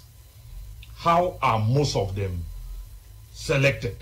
How do they grow, or how do they attain promotion to that class, that a community would identify them as members of, as their representative members and those behind whom they can rally? One thing you should bear with me is that a large proportion of those that we call community elites are simply creations of the system, or fabrications of the system. Should I say caricatures of the system, who more or less, a majority of whom do not enjoy any iota of legitimacy because of the mode of their selection and their inclusion into that class. Look back into our communities. You would find just a few who have excelled and have gained accession into that class through hard work. Look at their parcours, as they would say. Look at their trajectory, where they have come from, what they have done, their impactfulness on their communities. Take the singular case of this young, dynamic member of parliament from Camer, Honorable Ngala, for example. Permit me use him as an example. It would take an odorous tax for any other politician to beat the records of that gentleman in his constituency, because he became an elite through hard work, through contributions towards the development of his community. But you find a good number who are those that I call caricatures of the system, because the system automatically made them elite either through an appointment or some promotion by godfathers within the system. Those are those who enjoy the title of elite but do not enjoy the legitimacy that goes with it. And that is why I think that the question you asked, if elites of the Northwest and the Southwest will be able to regain lost glories, did they enjoy the glories before? A man who never had legitimacy of his people was simply living a false life and was never an elite representing that community. And so it becomes difficult for him to go back to regain what he did not have. Okay, that was Sama Abamugwa coming in there from Boya. We unfortunately will have to end at this level. Padia Sanga, we want to say we are grateful you took part in today's edition of the program. Yes, Leo, I am very, very grateful. I thought you had forgotten me, but I know that my major prime is the Anglophone voice, and I have the basket mouth, and this is the only place that I can come and run my basket mouth. And to conclude, Mr. Leo, we should not forget that the Anglophone problem was exacerbated by people whom we saw as elites. And this concept of elite by appointment, elite by induction, elite by decree doesn't work. I don't agree. I don't agree with everybody who sits on the panel, but your last panelist was very, very pertinent. The man from Boya, I forget his name. Mr. I Sama? want to congratulate him for Mr. Sama? his pertinent, yes, for his pertinent argument. And he made it very clear that you are an elite by virtue of the way you impact your community. And by induction, you become a leader. I don't believe in elitism. Elitism is a concept that was brought into our community, and when you went into the court of the king, you became and you sat and ate with the king. The king told you, take my letter and go and give to this person, and then you become an elite. That's how all of these people who are appointed are. Okay, and they come and it's Sean the chef de l'État. Comme le chef de l'État a dit. It doesn't work like that. Leo, please. Paddy, we are out of time. Please, we are 15 minutes out of. Please, we have to end here. Sorry, I was just saying thank you for participating. Thank you very much. Thank you very much. I want to congratulate you. Give the Anglophone the voices and empower the youth, empower the new generation. Forget about these old people. Forget about this appointed elite. And you people on the ground should take the mantle and let us follow you, not us giving you injunctions. Okay. Thank you, and thank you very much indeed. Bye-bye. Thank you, Padi Asanga. Thank you for coming. Yeah, thank you very much, Mr. Liu. It's a wonderful moment I've had here so far. I just want to end by saying that we have it as a duty to educate the people, understand exactly what is needed of them to build Cameroon. Let me just share this, please, for a few seconds. Please, yes, just for a few seconds. I remember that in 2014, thanks to what we did in my 16, the young people came and said, because prior to the anniversary, the 50th anniversary, some companies were charged with tarring the roads in Boya. And some of us, the young ones, we came out and said, this is what you have to do. And before I knew it, I went out for work. Before I could even return, I found some youth in front of my door saying that you could represent we when that company, they come from Mo, talk how they get for manage the Wakwata. Okay. Yes, so we should just continue with such mind. But I want to believe that the elites have lost their glory, but it will be difficult for them to redeem it. Thank you, Mr. George. Thank you for coming. Thank you, Leo. I think the end point I want to propose now is that, especially those of the Anglophones who are economically endowed, let other Anglophones patronize their businesses so that they can have many other millionaires. That poverty will be not a reason for people to take arms. They should patronize my media prime. Support us. We need support, please. So you support us. Thank you for coming. Nous sommes très heureux d'être toujours là et nous serons là chaque fois que nous allons nous inviter. Okay, and to you, Andrew Natemebako, thank you for coming. Thank you very much. I don't think that we should put our blames now on the chief, or rather the elites we know where our problem is. Let us not carry our problem and put where the problem is not. Thank you very much. They accepted the appointment. They should also bear. It's not only. They will not bear all the responsibility or all the. Okay, we want to say thank you to you all who took time off to watch the program. Thank you to you, Desmond and Eli and Bertrand Noel. We equally say thank you to you, Tabi Tambe Bryant, who is supervising the work we do out here. Stay blessed. Bye bye.